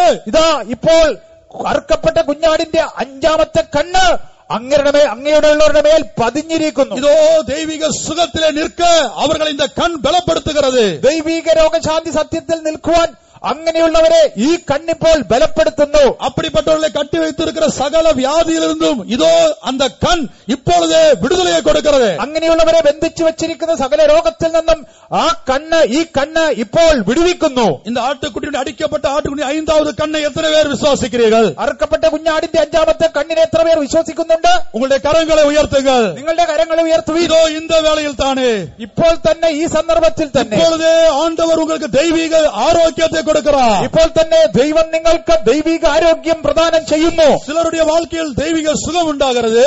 ചിലരുടെ ജീവിതത്തിൽ ദൈവിക സൗഖ്യമുണ്ടാകുന്നു. അത് ദൈവിക സുഖം എന്നാൽ என்ன, ദൈവിക ആരോഗ്യം എന്നാൽ என்ன?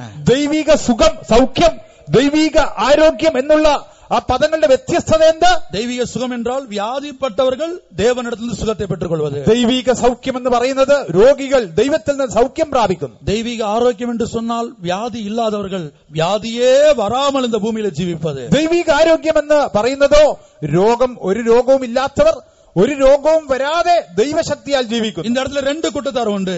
ഈ സ്ഥലത്ത് 2 കൂട്ടരുമുണ്ട്. ഒന്ന് വ്യാധിയേ ഇല്ലാത്ത ഒരു കൂട്ടത്താർ இருக்கிறார்கள். ഇവിടെ ഒരു രോഗവും ഇല്ലാത്ത ഒരു കൂട്ടരുണ്ട്. இன்னொரு കൂട്ടത്താർ വ്യാധി പെട്ടിരിக்கிறார்கள். മറ്റൊരു കൂട്ടം രോഗികളാണ്. இதோ அடிக்கப்பட்ட ஆட்டுக்குட்டியுடைய 5வது கண் இங்கே சுற்றி கொண்டிருக்கிறது. ഇതാ അറുക്കപ്പെട്ട കുഞ്ഞാടിന്റെ അഞ്ചാമത്തെ കണ്ണിവിടെ സഞ്ചരിച്ചുകൊണ്ടിരിക്കും. വ്യാധിപ്പെട്ടവர்களை அது குணமாக்குகிறது. രോഗികളെ ഇപ്പോൾ സൗഖ്യമാക്കുന്നു. വ്യാധി ഇല്ലാதவர்களை ഇനി വ്യാധിയെ വരാத വണ്ണം അവർക്ക് ദൈവിക ആരോഗ്യത്തെ കൊടുക്കുന്നത്. രോഗമില്ലാത്തവർക്ക് ഇനി രോഗം വരാതെ വണ്ണം ദൈവിക ആരോഗ്യം അവർക്ക് നൽകുന്നു.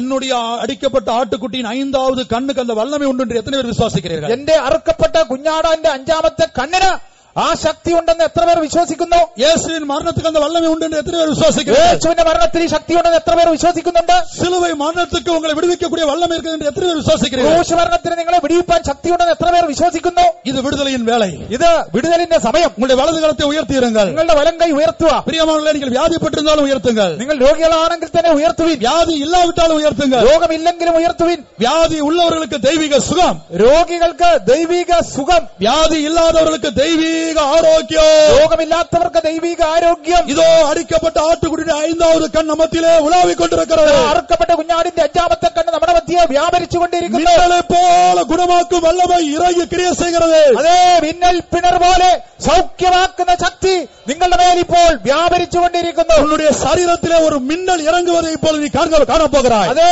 ഒരു ഇടിമിന്നൽ നിന്റെ ശരീരത്തിലേക്ക് ഇറങ്ങുന്ന അനുഭവം നിനക്കുണ്ടാകും. യേശു சொல்லுகிறார், இதோ சாத்தான் மின்னலை போல விழுவதை நான் காண்கிறேன். യേശു പ്രകാരം പറഞ്ഞു, സാത്താൻ മിന്നൽ പോലെ ആകാശത്തിൽ നിന്ന് വീഴുന്നത് ഞാൻ കണ്ടു. உன்னை கட்டி வைத்திருக்கிற வியாதி என்கிற மின்னல் இதோ சாத்தான் விழுந்தது போல உன்னை விட்டு അകன்று പോയി വിളുகிறது. അതേ, നിന്നെ ബന്ധിച്ചു വെച്ചിരുന്ന രോഗശക്തിയെ സാത്താൻ ആകാശത്തിൽ നിന്ന് മിന്നൽ പോലെ വീഴുന്നത് പോലെ ഇപ്പോൾ നിന്നെ വിട്ട് നീങ്ങിയിരിക്കുന്നു. നീ ഉയർത്തിയിരിക്കുന്ന ഉന്റെ വലതു കരത്തിൻ മേൽ ആട്ടുകുട്ടിയുടെ 5வது കണ്ണ് പതിക്കപ്പെട്ടിരിക്കുന്നത്. അതേ, നീ ഉയർത്തിയിരിക്കുന്നതിന്റെ വലം കൈയിൽ യേശുക്രിസ്തുവിന്റെ 5ാമത്തെ കണ്ണിപ്പോൾ പതിഞ്ഞിരിക്കുന്നു. അത് വിശ്വാസിപ്പായാക. അത് വിശ്വസിക്കുമോ? അത് വിശ്വാസിപ്പായാക. അത് വിശ്വസിക്കുവീൻ. അത് വിശ്വാസിപ്പായാക. അതേ, വിശ്വാസിപ്പീൻ. അടിക്കപ്പെട്ട ആട്ടുകുട്ടിയുടെ 5ാം കണ്ണ്, അറുക്കപ്പെട്ട കുഞ്ഞാടിന്റെ 5ാമത്തെ കണ്ണ് ഇതോ വേരോട് ഉൻ വ്യാധിയെ പിടുങ്ങി പോടുகிறது. അതേ, നിന്റെ രോഗത്തെ ഉന്മൂല നാശം വരുത്തുന്നു. ഉൻ ശരീരത്തെ വിട്ട് அந்த വ്യാധി വെളിയേറുகிறது. നിന്റെ ശരീരം വിട്ട് ആ രോഗം ഇപ്പോൾ വെളിയിൽ പോകുന്നു. ഇതോ ഒരു അശുദ്ധ ആവി വെളിയേറുന്നത് പോലെ വെളിയേറുகிறது. ആ ദുരാത്മാവ് നിന്നെ വിട്ട് പുറത്തോടിപ്പോകുന്നു. ഒരു കറുത്ത ഉരുവം അനേകരുടെ ജീവിതത്തെ വിട്ട് വെളിയേറുகிறது. അതാ, ഒരു കറുത്ത സത്വം സ്വരൂപം അനേകരുടെ ശരീരം വിട്ട് പുറത്തേക്ക് പോകുന്നു. യേശുവിൻ സിലുവൈ മരണം ജയിച്ചിരിക്കുന്നത്. യേശുവിന്റെ ക്രൂശ് മരണം വിജയിച്ചിരിക്കുന്നു. യേശുവിൻ തലമുകൾ ജയിച്ചിരിക്കുന്നത്. യേശുവിന്റെ അടിപ്പിണരുകൾ വിജയം പ്രാപിച്ചിരിക്കുന്നു. യേശുവിൻ രക്തം ജയിച്ചിരിക്കുന്നത്. യേശുവിന്റെ രക്തം ജയം കൊണ്ടിരിക്കുന്നു. നമ്മുടെ യേശു ജയത്തിൻ ദേവൻ. യേശു ജയത്തിൻ ദൈവം. ഉன்னுடைய യേശു ജയത്തിൻ ദേവൻ. യേശു ജയത്തിൻ ദൈവം. ഇനി ഉനക്ക് വ്യാധി இல்லை. ഇനി മേലിൽ നിനക്ക് രോഗമില്ല. ഇன்றைக்கு காண்கிற எகிப்தியரை என்றைக்கும் காண மாட்டாய். ഇന്ന് കണ്ട ഇസ്രായേലിനെ നീ ഒരു നാളും കാണുകയില്ല. യേശുവിൻ നാമം വിജയിക്കട്ടെ. സാത്താന്യ കോട്ടകൾ തകർന്നിടട്ടെ. യേശുവിൻ നാമം വിജയിക്കട്ടെ. സാത്താന്യ കോട്ടകൾ തകർന്നിടട്ടെ. സുവിശേഷത്തെ കൊടിയുയരട്ടെ. നാമമേയങ്ങൾ ഉണർന്നിടട്ടെ. സുവിശേഷത്തെ കൊടിയുയരട്ടെ. നാമമേയങ്ങൾ ഉണർന്നിടട്ടെ. യേശുവിൻ നാമം വിജയിക്കട്ടെ. കോട്ടകൾ തകർന്നിടട്ടെ. യേശുവിൻ നാമം വിജയിക്കട്ടെ. സാത്താന്യ കോട്ടകൾ തകർന്നിടട്ടെ. യേശുവിൻ നാമം വിജയിക്കട്ടെ. സാത്താന്യ കോട്ടകൾ തകർന്നിടട്ടെ. യേശുവിൻ നാമം വിജയിക്കട്ടെ. സാത്താന്യ കോട്ടകൾ തകർന്നിടട്ടെ. യേശുവിൻ നാമം വിജയിക്കട്ടെ. സാത്താന്യ കോട്ടകൾ തകർന്നിടട്ടെ. യേശുവിൻ നാമം വിജയിക്കട്ടെ. സാത്താന്യ കോട്ടകൾ തകർന്നിടട്ടെ. യേശുവിൻ നാമം വിജയിക്കട്ടെ. സാത്താന്യ കോട്ടകൾ തകർന്നിടട്ടെ. യേശുവിൻ നാമം വിജയിക്കട്ടെ. സാത്താന്യ കോട്ടകൾ തകർന്നിടട്ടെ. യേശുവിൻ നാമം വിജയിക്കട്ടെ. സാത്താന്യ കോട്ടകൾ തകർന്നിടട്ടെ. യേശുവിൻ നാമം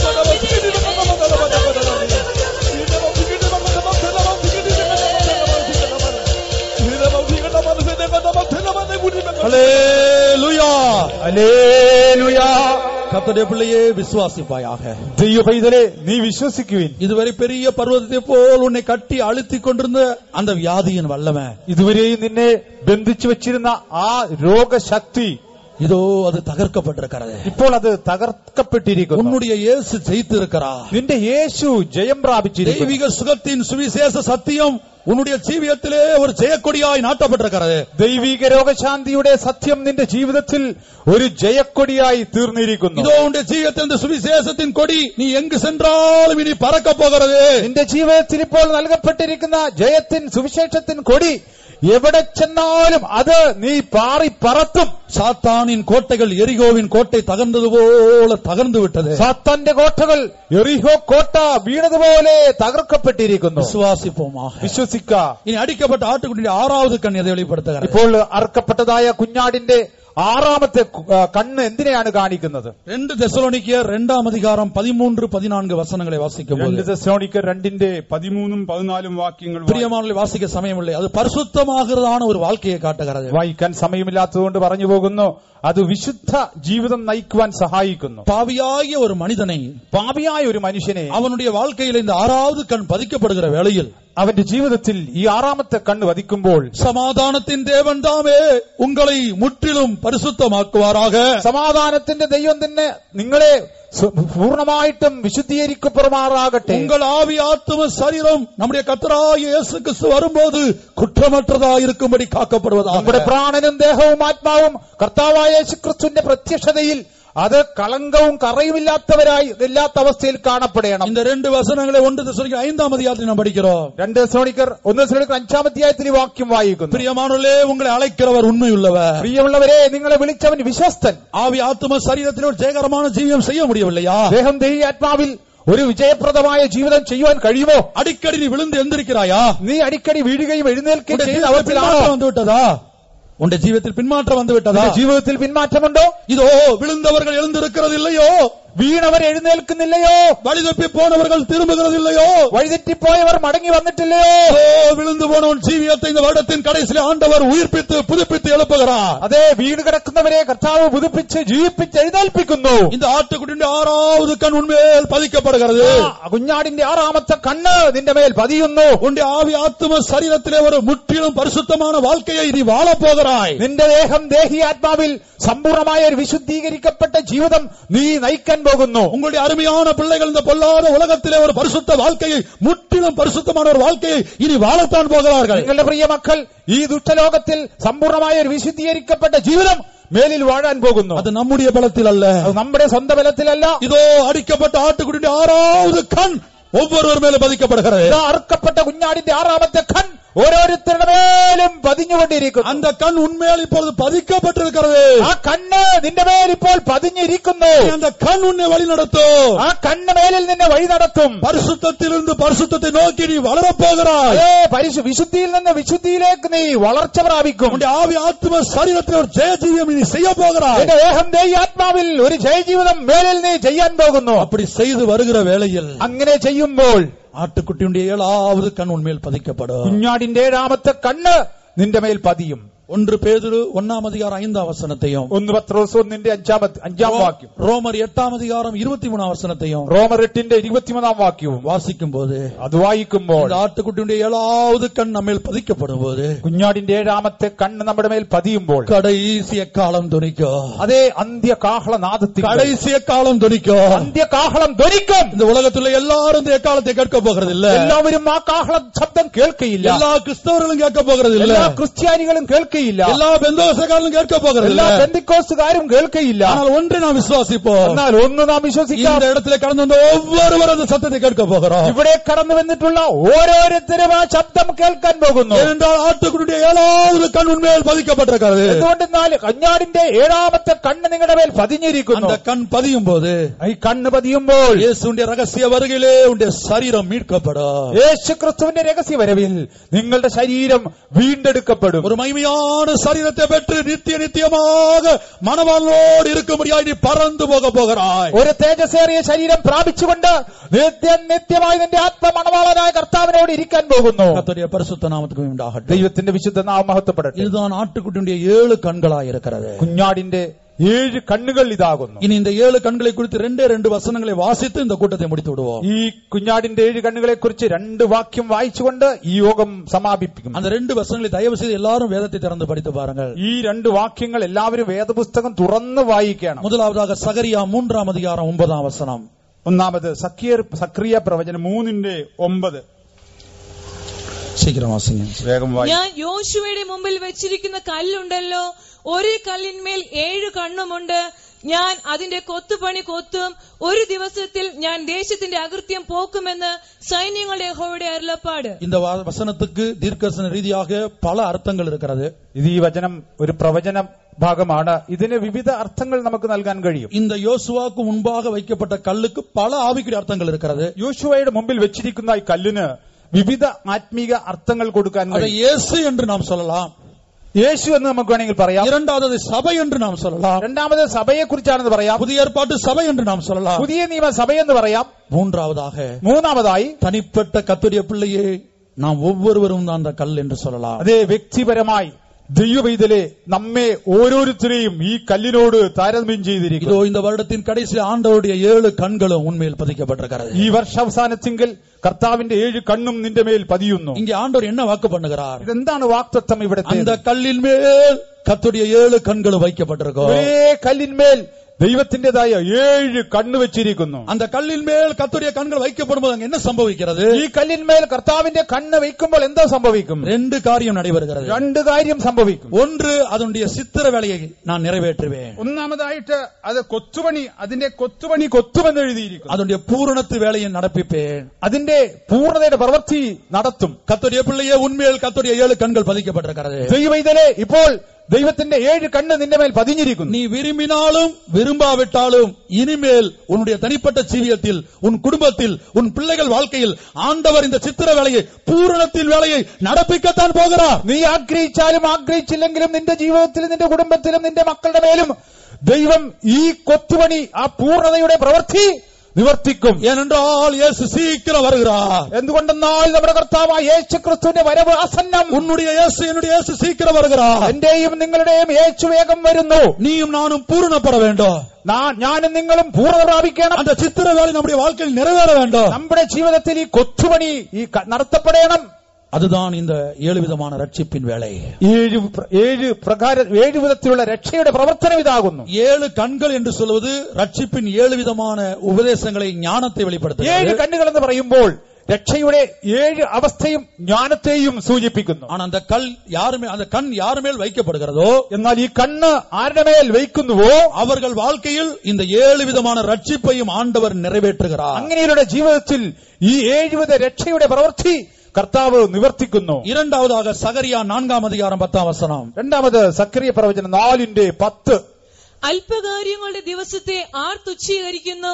സർവ്വഭൂമിയിലും ഊടാടി ചെല്ലുന്ന യഹോവയുടെ ഈ 7 കണ്ണ് സെരുബാബേലിന്റെ കയ്യിലുള്ള തൂക്കുകട്ട കണ്ട് സന്തോഷിക്കുന്നു. பிரியமானவர்களே, இதில் ஒரு ரகசியம் இருக்கு. நான் சுருக்கமாய் சொல்லி முடித்து விடுகிறேன். ഇതിലൊരു മഹാസത്യമുണ്ട്, എങ്കിലും ചുരുക്കമായി പറയുന്നു. இங்கே கர்த்தருடைய 7 കണ്ണുകളും அங்கே கல்லின் மேல் பதிக்கப்பட்டிருந்தது. ഇവിടെ കർത്താവിന്റെ 7 കണ്ണ് കല്ലിന്മേൽ പതിഞ്ഞിരുന്നു. சகரியா 3:9 கல்லின் மேல் பதிக்கப்பட்டிருந்தது. 3:9 കല്ലിന്മേൽ വെച്ചിരുന്നു. அந்த கல் நாம் ஒவ்வொருவரையும் காட்டுகிறது. ഈ കല്ല് നാം ഓരോരുത്തരെയാണ് സൂചിപ്പിക്കുന്നത്. அந்த கல் இந்த சபையை காட்டுகிறது. കല്ല് ദൈവസഭയാണ് കാണിക്കുന്നത്. இந்த சபையின் மேல் தேவனுடைய 7 கண்களும் பதிக்கப்பட்டிருக்கிறது. ദൈവത്തിന്റെ സഭയിൽ ദൈവത്തിന്റേതായ 7 കണ്ണും പതിഞ്ഞിരിക്കുന്നു. அபிஷேகம் பண்ணப்பட்ட தேவனுடைய பிள்ளையே, உன்மேல், உன் குடும்பத்தின் மேல் தேவனுடைய 7 கண்களும் பதிக்கப்பட்டிருக்கிறது. അഭിഷേകം പ്രാപിച്ചിട്ടുള്ളതായി ദൈവവൈതലേ, നിന്റെ മേൽ, നിന്റെ കുടുംബത്തിന്റെ മേൽ ദൈവത്തിന്റേതായ 7 കണ്ണും പതിഞ്ഞിരിക്കുന്നു. இங்கே இரண்டாவது செருபாபேலினுள்ள கையிலுள்ள தூக்கு நூலை இந்த 7 கண்கள் பார்க்கிறது, சந்தோஷமாய் பார்க்கிறது. സെറുബാബേലിന്റെ കയ്യിലുള്ള തൂക്കുകട്ടയെ 7 കണ്ണ് സന്തോഷത്തോടെ വീക്ഷിക്കുന്നു. இந்த தூக்கு நூல் எதை வெளிப்படுத்துகிறது? ഈ തൂക്കുചരട് എന്തിനെ കാണിക്കുന്നു? യെശയ്യാ தீர்க்கதரிசன புத்தகம் 22-ാം അധ്യായത്തിൽ വായിക്കുമ്പോൾ, യെശയ്യാ പ്രവചനം 28 വായിക്കുമ്പോൾ 17-ാം വസനം, 28:17 വിശ്വസിക്കുന്നവൻ ഓടിപ്പോകുകയില്ല. ഞാൻ ന്യായത്തെ അളവ് ചരടും നീതിയെ തൂക്കുകട്ടയും ആക്കി വെക്കും. പ്രിയമാനവர்களே, தேவனுடைய நீதிதான் இந்த தூக்கு நூல். ഈ തൂക്കുകട്ട എന്ന് പറയുന്നത് ദൈവത്തിന്റെ നീതി. தூக்கு நூலை கொண்டு தூக்கு நூலின் மேல் கர்த்தருடைய 7 கண்களும் வைக்கப்பட்டிருக்கிறது. ഈ തൂക്കുകട്ട അഥവാ തൂക്കുചരടിന്മേൽ കർത്താവിന്റെ 7 കണ്ണും വെച്ചിരിക്കുന്നു. എதற்காக? എന്തുദ്ദേശത്തോടുകൂടി? ആമോസ് 7-ാം അധ്യായം 7-ാം വസനം. ആമോസിന്റെ പുസ്തകം 7:7. சீக்கிரம் வாசிப்போம். വേഗം വായിക്കാം. അവൻ എനിക്ക് കാണിച്ചു തന്നതെന്തെന്നാൽ കർത്താവ് കയ്യിൽ തൂക്കവെട്ട് പിടിച്ചുകൊണ്ട് തൂക്കുണ്ടാക്കിയ ഒരു മതിലിന്മേൽ നിന്നു. இங்கே தூக்குநூல் பிரமாணத்தினால் கட்டப்பட்ட மதிலின் மேல் கர்த்தர் இருப்பதாக ആമോസ് ദർശനത്തിലെ பார்க்கிறார். ആമോസ് ദർശനത്തിൽ തൂക്കുചരട് പിടിച്ച് നിർമ്മിച്ച മതിലിന്മേൽ യഹോവ നിൽക്കുന്നതായിട്ട് കാണുന്നു. அந்த தூக்குநூல் தேவ நீதியை காட்டுகிறது. ഇവിടെ തൂക്കുകെട്ട അഥവാ തൂക്കുനൂൽ എന്നുള്ളത്, തൂക്കുചരട് എന്നുള്ളത് ദൈവിക നീതിയെ അത്രയെ കാണിക്കുന്നു. அந்த தேவ நீதியை நாம் எப்படி பெற்றுக்கொள்ள முடியும்? ദൈവനീതി നമുക്ക് എങ്ങനെ പ്രാപിക്കാൻ കഴിയും? ஆபிரகாம் தேவனை விசுவாசித்தான், தேவன் அதை நீதியாக எண்ணினார். അബ്രഹാം ദൈവത്തെ വിശ്വസിച്ചു, അതവന് നീതിയായി കണക്കിട്ടു. ஆகவே தூக்குநூல் தேவ நீதியை காட்டுகிறது. அதனுடைய மற்றொரு அர்த்தம் விசுவாச ஜீவியம். തൂക്കുകെട്ട ദൈവനീതിയെ കാണിക്കുന്നു, അതിന്റെ മറ്റൊരർത്ഥം വിശ്വാസ ജീവിതം. தூக்குநூல் பிரமாணத்தினால் கட்டப்பட்ட மதிலின் மேல் தேவன் நிற்கிறார். അതെ, തൂക്ക് ചരടിന്റെ ആ പ്രമാണത്തിൽ കെട്ടിപ്പണിതതായ മതിലിൽ മേൽ നിൽക്കുന്നു. அந்த மதில் எதை வெளிப்படுத்துகிறது? ഈ മതിൽ എന്തിനെയാണ് സൂചിപ്പിക്കുന്നത്? ஆமோஸ் தரிசனத்திலே கண்ட இந்த மதில் யார்? ആമോസ് ദർശനത്തിൽ കണ്ട മതിൽ ആരെയാണ് സൂചിപ്പിക്കുന്നത്? இயேசுவின் ரகசிய வருகையிலே எடுத்துக் கொள்ளப்படுகிற மணவாட்டி சபை. യേശുവിന്റെ രഹസ്യ വരവിൽ എടുത്തുകൊള്ളപ്പെടുന്ന മണവാട്ടി സഭ. வெளிப்படுத்தல் 21 அதிகாரத்தில் நாம் அதை படிக்கிறோம். വെളിപ്പാട് പുസ്തകം 21 നാം വായിക്കുന്നു. 12 വചനത്തിൽ പഠിக்கிறோம். அந்த புதிய യെരൂശലേമുக்கு பெரிதும் உயரமான ஒரு மதில் காணப்படும். അവിടെ പുതിയ യെരൂശലേമിന് ഉയർന്നും പൊങ്ങിയതുമായ വലിയൊരു വൻമതിലുണ്ടെന്ന് കാണുന്നു. அந்த மதில் தான் ரட்சிப்பு. ഈ മതിൽ രക്ഷയാകുന്നു. பிரியமானவர்களே, இந்த தூக்கு நூலின் மூலமாக அந்த தூக்கு நூலை கர்த்தருடைய 7 கண்கள் சந்தோஷமாய் பார்க்கிறது. അതെ, ഈ തൂക്ക് ചരട് കർത്താവിന്റെ കണ്ണ് സന്തോഷത്തോടെ നോക്കിക്കൊണ്ടിരിക്കുന്നു. அது எதை வெளிப்படுத்துகிறது? എന്തിനെയാണ് സൂചിപ്പിക്കുന്നത്? நம்முடைய ஜீவியத்தில் உள்ள இந்த 7 விதமான ரட்சிப்பையும் நாம் விசுவாசத்தின் மூலமாய் அடைய முடியும். നമ്മുടെ ജീവിതത്തിൽ ഉണ്ടാകേണ്ടുന്ന 7 പ്രകാരത്തിലുള്ള രക്ഷ വിശ്വാസത്താൽ നമുക്ക് പ്രാപിപ്പാൻ കഴിയും. வேறுபாட்டின் ஜீவி எனக்கு செய்ய முடியுமா? വേർപാടിൻ ജീവിതം എനിക്ക് ചെയ്യാൻ കഴിയുമോ? இந்த பொல்லாத உலகத்திலே பரிசுத்த வாழ்க்கை வாழ முடியுமா? ഈ ദുഷ്ടലോകത്തിൽ ഒരു വിശുദ്ധ ജീവിതം നയിക്കുവാൻ കഴിയുമോ? என்னால் தெய்வ சுகத்தில் நிற்க முடியுமா? ദൈവിക രോഗശാന്തിയിൽ എനിക്ക് നിൽപ്പാൻ കഴിയുമോ? இப்படி எத்தனையோ കേൾവിയോடு സന്ദേഹത്തോடு നാം വന്നിരിக்கலாம். ഇങ്ങനെ എത്രയോ സംശയത്തോടും ചോദ്യങ്ങളോടും കൂടെ ആയിരിക്കാം നാം വന്നിട്ടുള്ളത്. இப்ப நம்ம ஒவ்வொருத்தருடைய ജീവിതത്തിൽ ஒரு தூக்குநூல் தேவை. നമ്മുടെ ഓരോരുത്തരുടെയും ജീവിതത്തിൽ ഒരു തൂക്കുകെട്ട ആവശ്യം. நம்ம ஒவ்வொருத்தருடைய ജീവിതത്തിൽ ஒரு தூக்குநூல் தேவை. നമ്മുടെ ഓരോരുത്തരുടെയും ജീവിതത്തിൽ ഒരു തൂക്കുചരട് ആവശ്യം. என்ன? എന്താണത്? விசுவாசிக்கிறவனுக்கு எல்லாம் கூடும். വിശ്വസിക്കുന്നവനാൽ സകലതും സാധ്യം. நான் என் இயேசுவை விசுவாசிக்கிறேன். ഞാൻ എന്റെ യേശുവിനെ വിശ്വസിക്കുന്നു. எனக்காக நொறுக்கப்பட்ட என் இயேசுவை நான் விசுவாசிக்கிறேன். എനിക്ക് വേണ്ടി തകർക്കപ്പെട്ടവനായ യേശുക്രിസ്തുവിൽ ഞാൻ വിശ്വസിക്കുന്നു. இயேசுவின் கிருபையினால், യേശുക്രിസ്തുവിന്റെ കൃപയിനാൽ, அவருடைய இரக்கத்தினால், അവന്റെ കരുണയാൽ நான் அவரை போல மாறுவேன். ഞാൻ യേശുവിനെ പോലെ മാറ്റപ്പെടും. நான் அவருடைய ரகசிய வருகையில் எடுத்துக்கொள்ளப்படுவேன். ഞാൻ അവിടുത്തെ രഹസ്യവരവിൽ എടുത്തുകൊള്ളപ്പെടും. இப்படி இந்த இடத்துல வந்து ஒவ்வொருத்தரும் விசுவாசிக்கும் போது, ഇങ്ങനെ ഈ സ്ഥലത്ത് കൂടി വന്നിട്ടുള്ള എല്ലാവരും അങ്ങനെ വിശ്വസിക്കുമ്പോൾ, அதுதான் நம்முடைய கையில் உள்ள தூக்குநூல். അത് തന്നെയാണ് നമ്മുടെ കയ്യിലുള്ളതായ തൂക്കുചരട്. அந்த தூக்குநூலின் மேல் கர்த்தருடைய 7 கண்களும் பதிக்க சந்தோஷமாய் பார்க்கிறது. ഈ തൂക്കുനൂലിന്മേൽ കർത്താവിന്റെ 7 കണ്ണും സന്തോഷത്തോടെ വീക്ഷിച്ചുകൊണ്ടിരിക്കുന്നു. நாம் எல்லாரும் கண்களை மூடுவோம். നമുക്കെല്ലാവർക്കും ഒരിക്കൽ കൂടി കണ്ണടയ്ക്കാം. கேள்விப்பட்ட சத்தியத்தின்படி நம்முடைய வாழ்க்கை இல்லாமல் இருக்கலாம். ഒരുപക്ഷെ കേട്ടതായ സത്യത്തിനനുസരണമായി ജീവിതം ഇല്ലാതിരിക്കാം. இந்த உபதேசம் நமக்கு கடினமாக இருக்கலாம். ഒരുപക്ഷെ ഈ ഉപദേശം നമുക്ക് കഠിനമായി തോന്നിയേക്കാം. சிலருக்கு கேட்கவே கஷ்டமா இருக்கலாம். ചിലർക്ക് ഈ ഉപദേശം കേൾക്കുന്നത് തന്നെ വിഷമമാണ്. ஒன்றை நாம் செய்வோமாக, ഒരു കാര്യം നമുക്ക് ചെയ്യാം. அந்த தூக்குநூலை பிடிப்போமாக. ഈ തൂക്കുനൂൽ നമുക്ക് പിടിക്കാം. அதுதான் விசுவாசம். ഇതത്ര വിശ്വാസം. இயேசுவானவர் யோவான் அப்போஸ்தலன் சொல்லுகிறார். യോഹന്നാൻ അപ്പോസ്തലൻ പറയുന്നു, இயேசுவானவர் தேவனுடைய குமாரன் என்று விசுவாசிக்கிறவனே அன்றி உலகத்தை ஜெயிப்பவன் யார்? യേശുക്രിസ്തു ദൈവപുത്രൻ എന്ന് വിശ്വസിക്കുന്നവനല്ലാതെ ലോകത്തെ ജയിക്കുന്നവൻ ആർ? இதோ இயேசுவை தேவகுமாரன் என்று விசுவாசிப்பாயாக. യേശുവിനെ ദൈവപുത്രൻ എന്ന് വിശ്വസിക്കുവിൻ. அவர் உனக்காக ரத்தம் சிந்தினார் என்று விசுவாசிப்பாயாக. അവിടുന്ന് നിനക്ക് വേണ്ടി രക്തം ചൊരിഞ്ഞെന്ന് വിശ്വസിക്കുവിൻ. அந்த ஆட்டுக்குட்டியுடைய 7 கொம்புகளை விசுவாசிப்பாயாக. കുഞ്ഞാടിന്റെ 7 കൊമ്പുകളെ വിശ്വസിപ്പിൻ. அவருடைய 7 கண்களை விசுவாசிப்பாயாக. അവിടുത്തെ 7 കണ്ണുകളെ വിശ്വസിപ്പിൻ. இப்போ நாம் வாயை திறந்து சொல்லுவோம். നമുക്ക് വായി തുറന്നിപ്പോൾ പറയാം, ஆண்டவரே, நான் உம்முடைய மரணத்தை விசுவாசிக்கிறேன். കർത്താവേ, അങ്ങയുടെ മരണത്തിൽ ഞാൻ വിശ്വസിക്കുന്നു. நான் உம்முடைய ரத்தத்தை விசுவாசிக்கிறேன். അങ്ങയുടെ രക്തത്തിൽ ഞാൻ വിശ്വസിക്കുന്നു. உம்முடைய தழும்புகளை விசுவாசிக்கிறேன். അവിടുത്തെ അടിപ്പിടലുകളിൽ വിശ്വസിക്കുന്നു. ஆண்டவரே, நான் உம்மை விசுவாசிக்கிறேன். കർത്താവേ, ഞാൻ അങ്ങിൽ വിശ്വസിക്കുന്നു. திருத்துவ தேவனே, உம்மை விசுவாசிக்கிறேன். ദൈവമേ, ഞാൻ അങ്ങിൽ വിശ്വസിക്കുന്നു. நான் உம்மை போல மாறுவேன். ഞാൻ അങ്ങയെ പോലെ മാറ്റപ്പെടും. മാറ്റപ്പെടും. என் தேவனால் எல்லாம் கூடும். എന്റെ ദൈവത്താൽ സകലതും സാധ്യം. என் தேவனால் எல்லாம் கூடும். ദൈവത്താൽ സകലതും സാധ്യം. இப்படிப்பட்ட விசுவாசத்தை கர்த்தருடைய பிள்ளையை பெற்றுக்கொள்வாயாக. പ്രിയ ദൈവമേ, ഇങ്ങനെയുള്ള ഒരു വിശ്വാസത്തിന് നീ ഉടമയായി തീരുക. இந்த விசுவாசம் உங்க வாழ்க்கையில உண்டாகுமானால், ഇങ്ങനെയുള്ള വിശ്വാസം നിന്റെ ജീവിതത്തിൽ ഉണ്ടാകുന്നുവെങ്കിൽ, இந்த இரண்டாம் நாளில் கர்த்தருடைய 7 கண்களும் அப்படிப்பட்ட விசுவாசம் உள்ளவர்களை சந்தோஷமாய் பார்க்கிறது. അങ്ങനെയുള്ള വിശ്വാസം പ്രാപിച്ചവരെ ഈ രണ്ടാം രാത്രിയിൽ ദൈവത്തിന്റേതായ 7 കണ്ണ് സന്തോഷത്തോടെ നിരീക്ഷിക്കുന്നു. தயவு செய்து எல்லாரும் வாயை திறந்து அறிக்கையிடுவோமாக. ദയവ് ചെയ്ത് എല്ലാവരും വാ തുറന്ന് ഏറ്റുപറയുവിൻ. என் இயேசுவால் எல்லாம் கூடும். എന്റെ യേശുവിനാൽ എല്ലാം കഴിയും. நான் என் இயேசுவை போல மாறுவேன். ഞാൻ എന്റെ യേശുവിനെ പോലെ മാറ്റപ്പെടും. என் தேவன் என்னை அப்படி மாற்றுவார். എന്റെ ദൈവം എന്നെ അങ്ങനെ മാറ്റും. நானும் என்னுடைய பிள்ளைகளுடைய ரகசியவர்கள் எடுத்துக்கொள்ளப்படுவோம். ഞാനും എന്റെ മക്കളും അങ്ങയുടെ യേശുവിന്റെ രഹസ്യവരവിൽ എടുത്തുകൊള്ളപ്പെടും. கிருபையினால் தேவன் அதை செய்வார். കൃപയാൽ കർത്താവ് അങ്ങനെ ചെയ്യും. விசுவாசின் வார்த்தை அறிக்கையிடுங்கள்.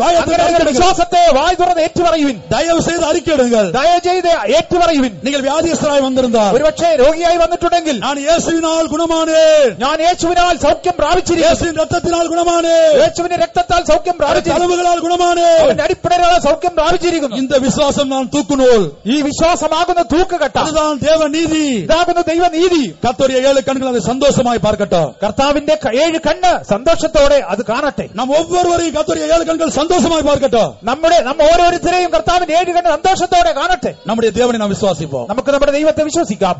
വിശ്വാസത്താൽ നീതി നേടിടുവിൻ, ബലം പ്രാപിക്കുവിൻ. വിശ്വാസത്താൽ നീതി നേടിടുവിൻ, ബലം പ്രാപിക്കുവിൻ. വാഗ്ദത്തങ്ങൾ വിശ്വസിപ്പിൻ, വിശ്വാസവീരരാ ജയമെടുപ്പിൻ. വാഗ്ദത്തങ്ങൾ വിശ്വസിപ്പിൻ, വിശ്വാസവീരരാ ജയമെടുപ്പിൻ. വിശ്വാസത്താൽ നീതി നേടിടുവിൻ, ബലഹീനതയിൽ ബലം പ്രാപിക്കുവിൻ. വിശ്വാസത്താൽ നീതി നേടിടുവിൻ, ബലഹീനതയിൽ ബലം പ്രാപിക്കുവിൻ. വാഗ്ദത്തങ്ങൾ വിശ്വസിപ്പിൻ, വിശ്വാസവീരരാ ജയമെടുപ്പിൻ. വാഗ്ദത്തങ്ങൾ വിശ്വസിപ്പിൻ, വിശ്വാസവീരരാ ജയമെടുപ്പിൻ. ബലഹീനതയിൽ ബലം പ്രാപിക്കുവാൻ. വിശ്വാസത്താൽ നീതി നേടിടുവിൻ, ബലഹീനതയിൽ ബലം പ്രാപിക്കുവിൻ. വിശ്വസിപ്പിൻ, വിശ്വാസവീരരാ ജയമെടുപ്പിൻ. വാഗ്ദത്തങ്ങൾ വിശ്വസിപ്പിൻ, വിശ്വാസവീരരാ ജയമെടുപ്പിൻ. വാഗ്ദത്തങ്ങൾ വിശ്വസിപ്പിൻ, വിശ്വാസവീരരാ ജയമെടുപ്പിൻ. വാഗ്ദത്തങ്ങൾ വിശ്വസിപ്പിൻ, വിശ്വാസവീരരാ ജയമെടുപ്പിൻ. വാഗ്ദത്തങ്ങൾ വിശ്വസിപ്പിൻ, വിശ്വാസവീരരാ ജയമെടുപ്പിൻ. വാഗ്ദത്തങ്ങൾ വിശ്വസിപ്പിൻ, വിശ്വാസവീരരാ ജയമെടുപ്പിൻ. വാഗ്ദത്തങ്ങൾ വിശ്വസിപ്പിൻ, വിശ്വാസവീരരാ ജയമെടുപ്പിൻ.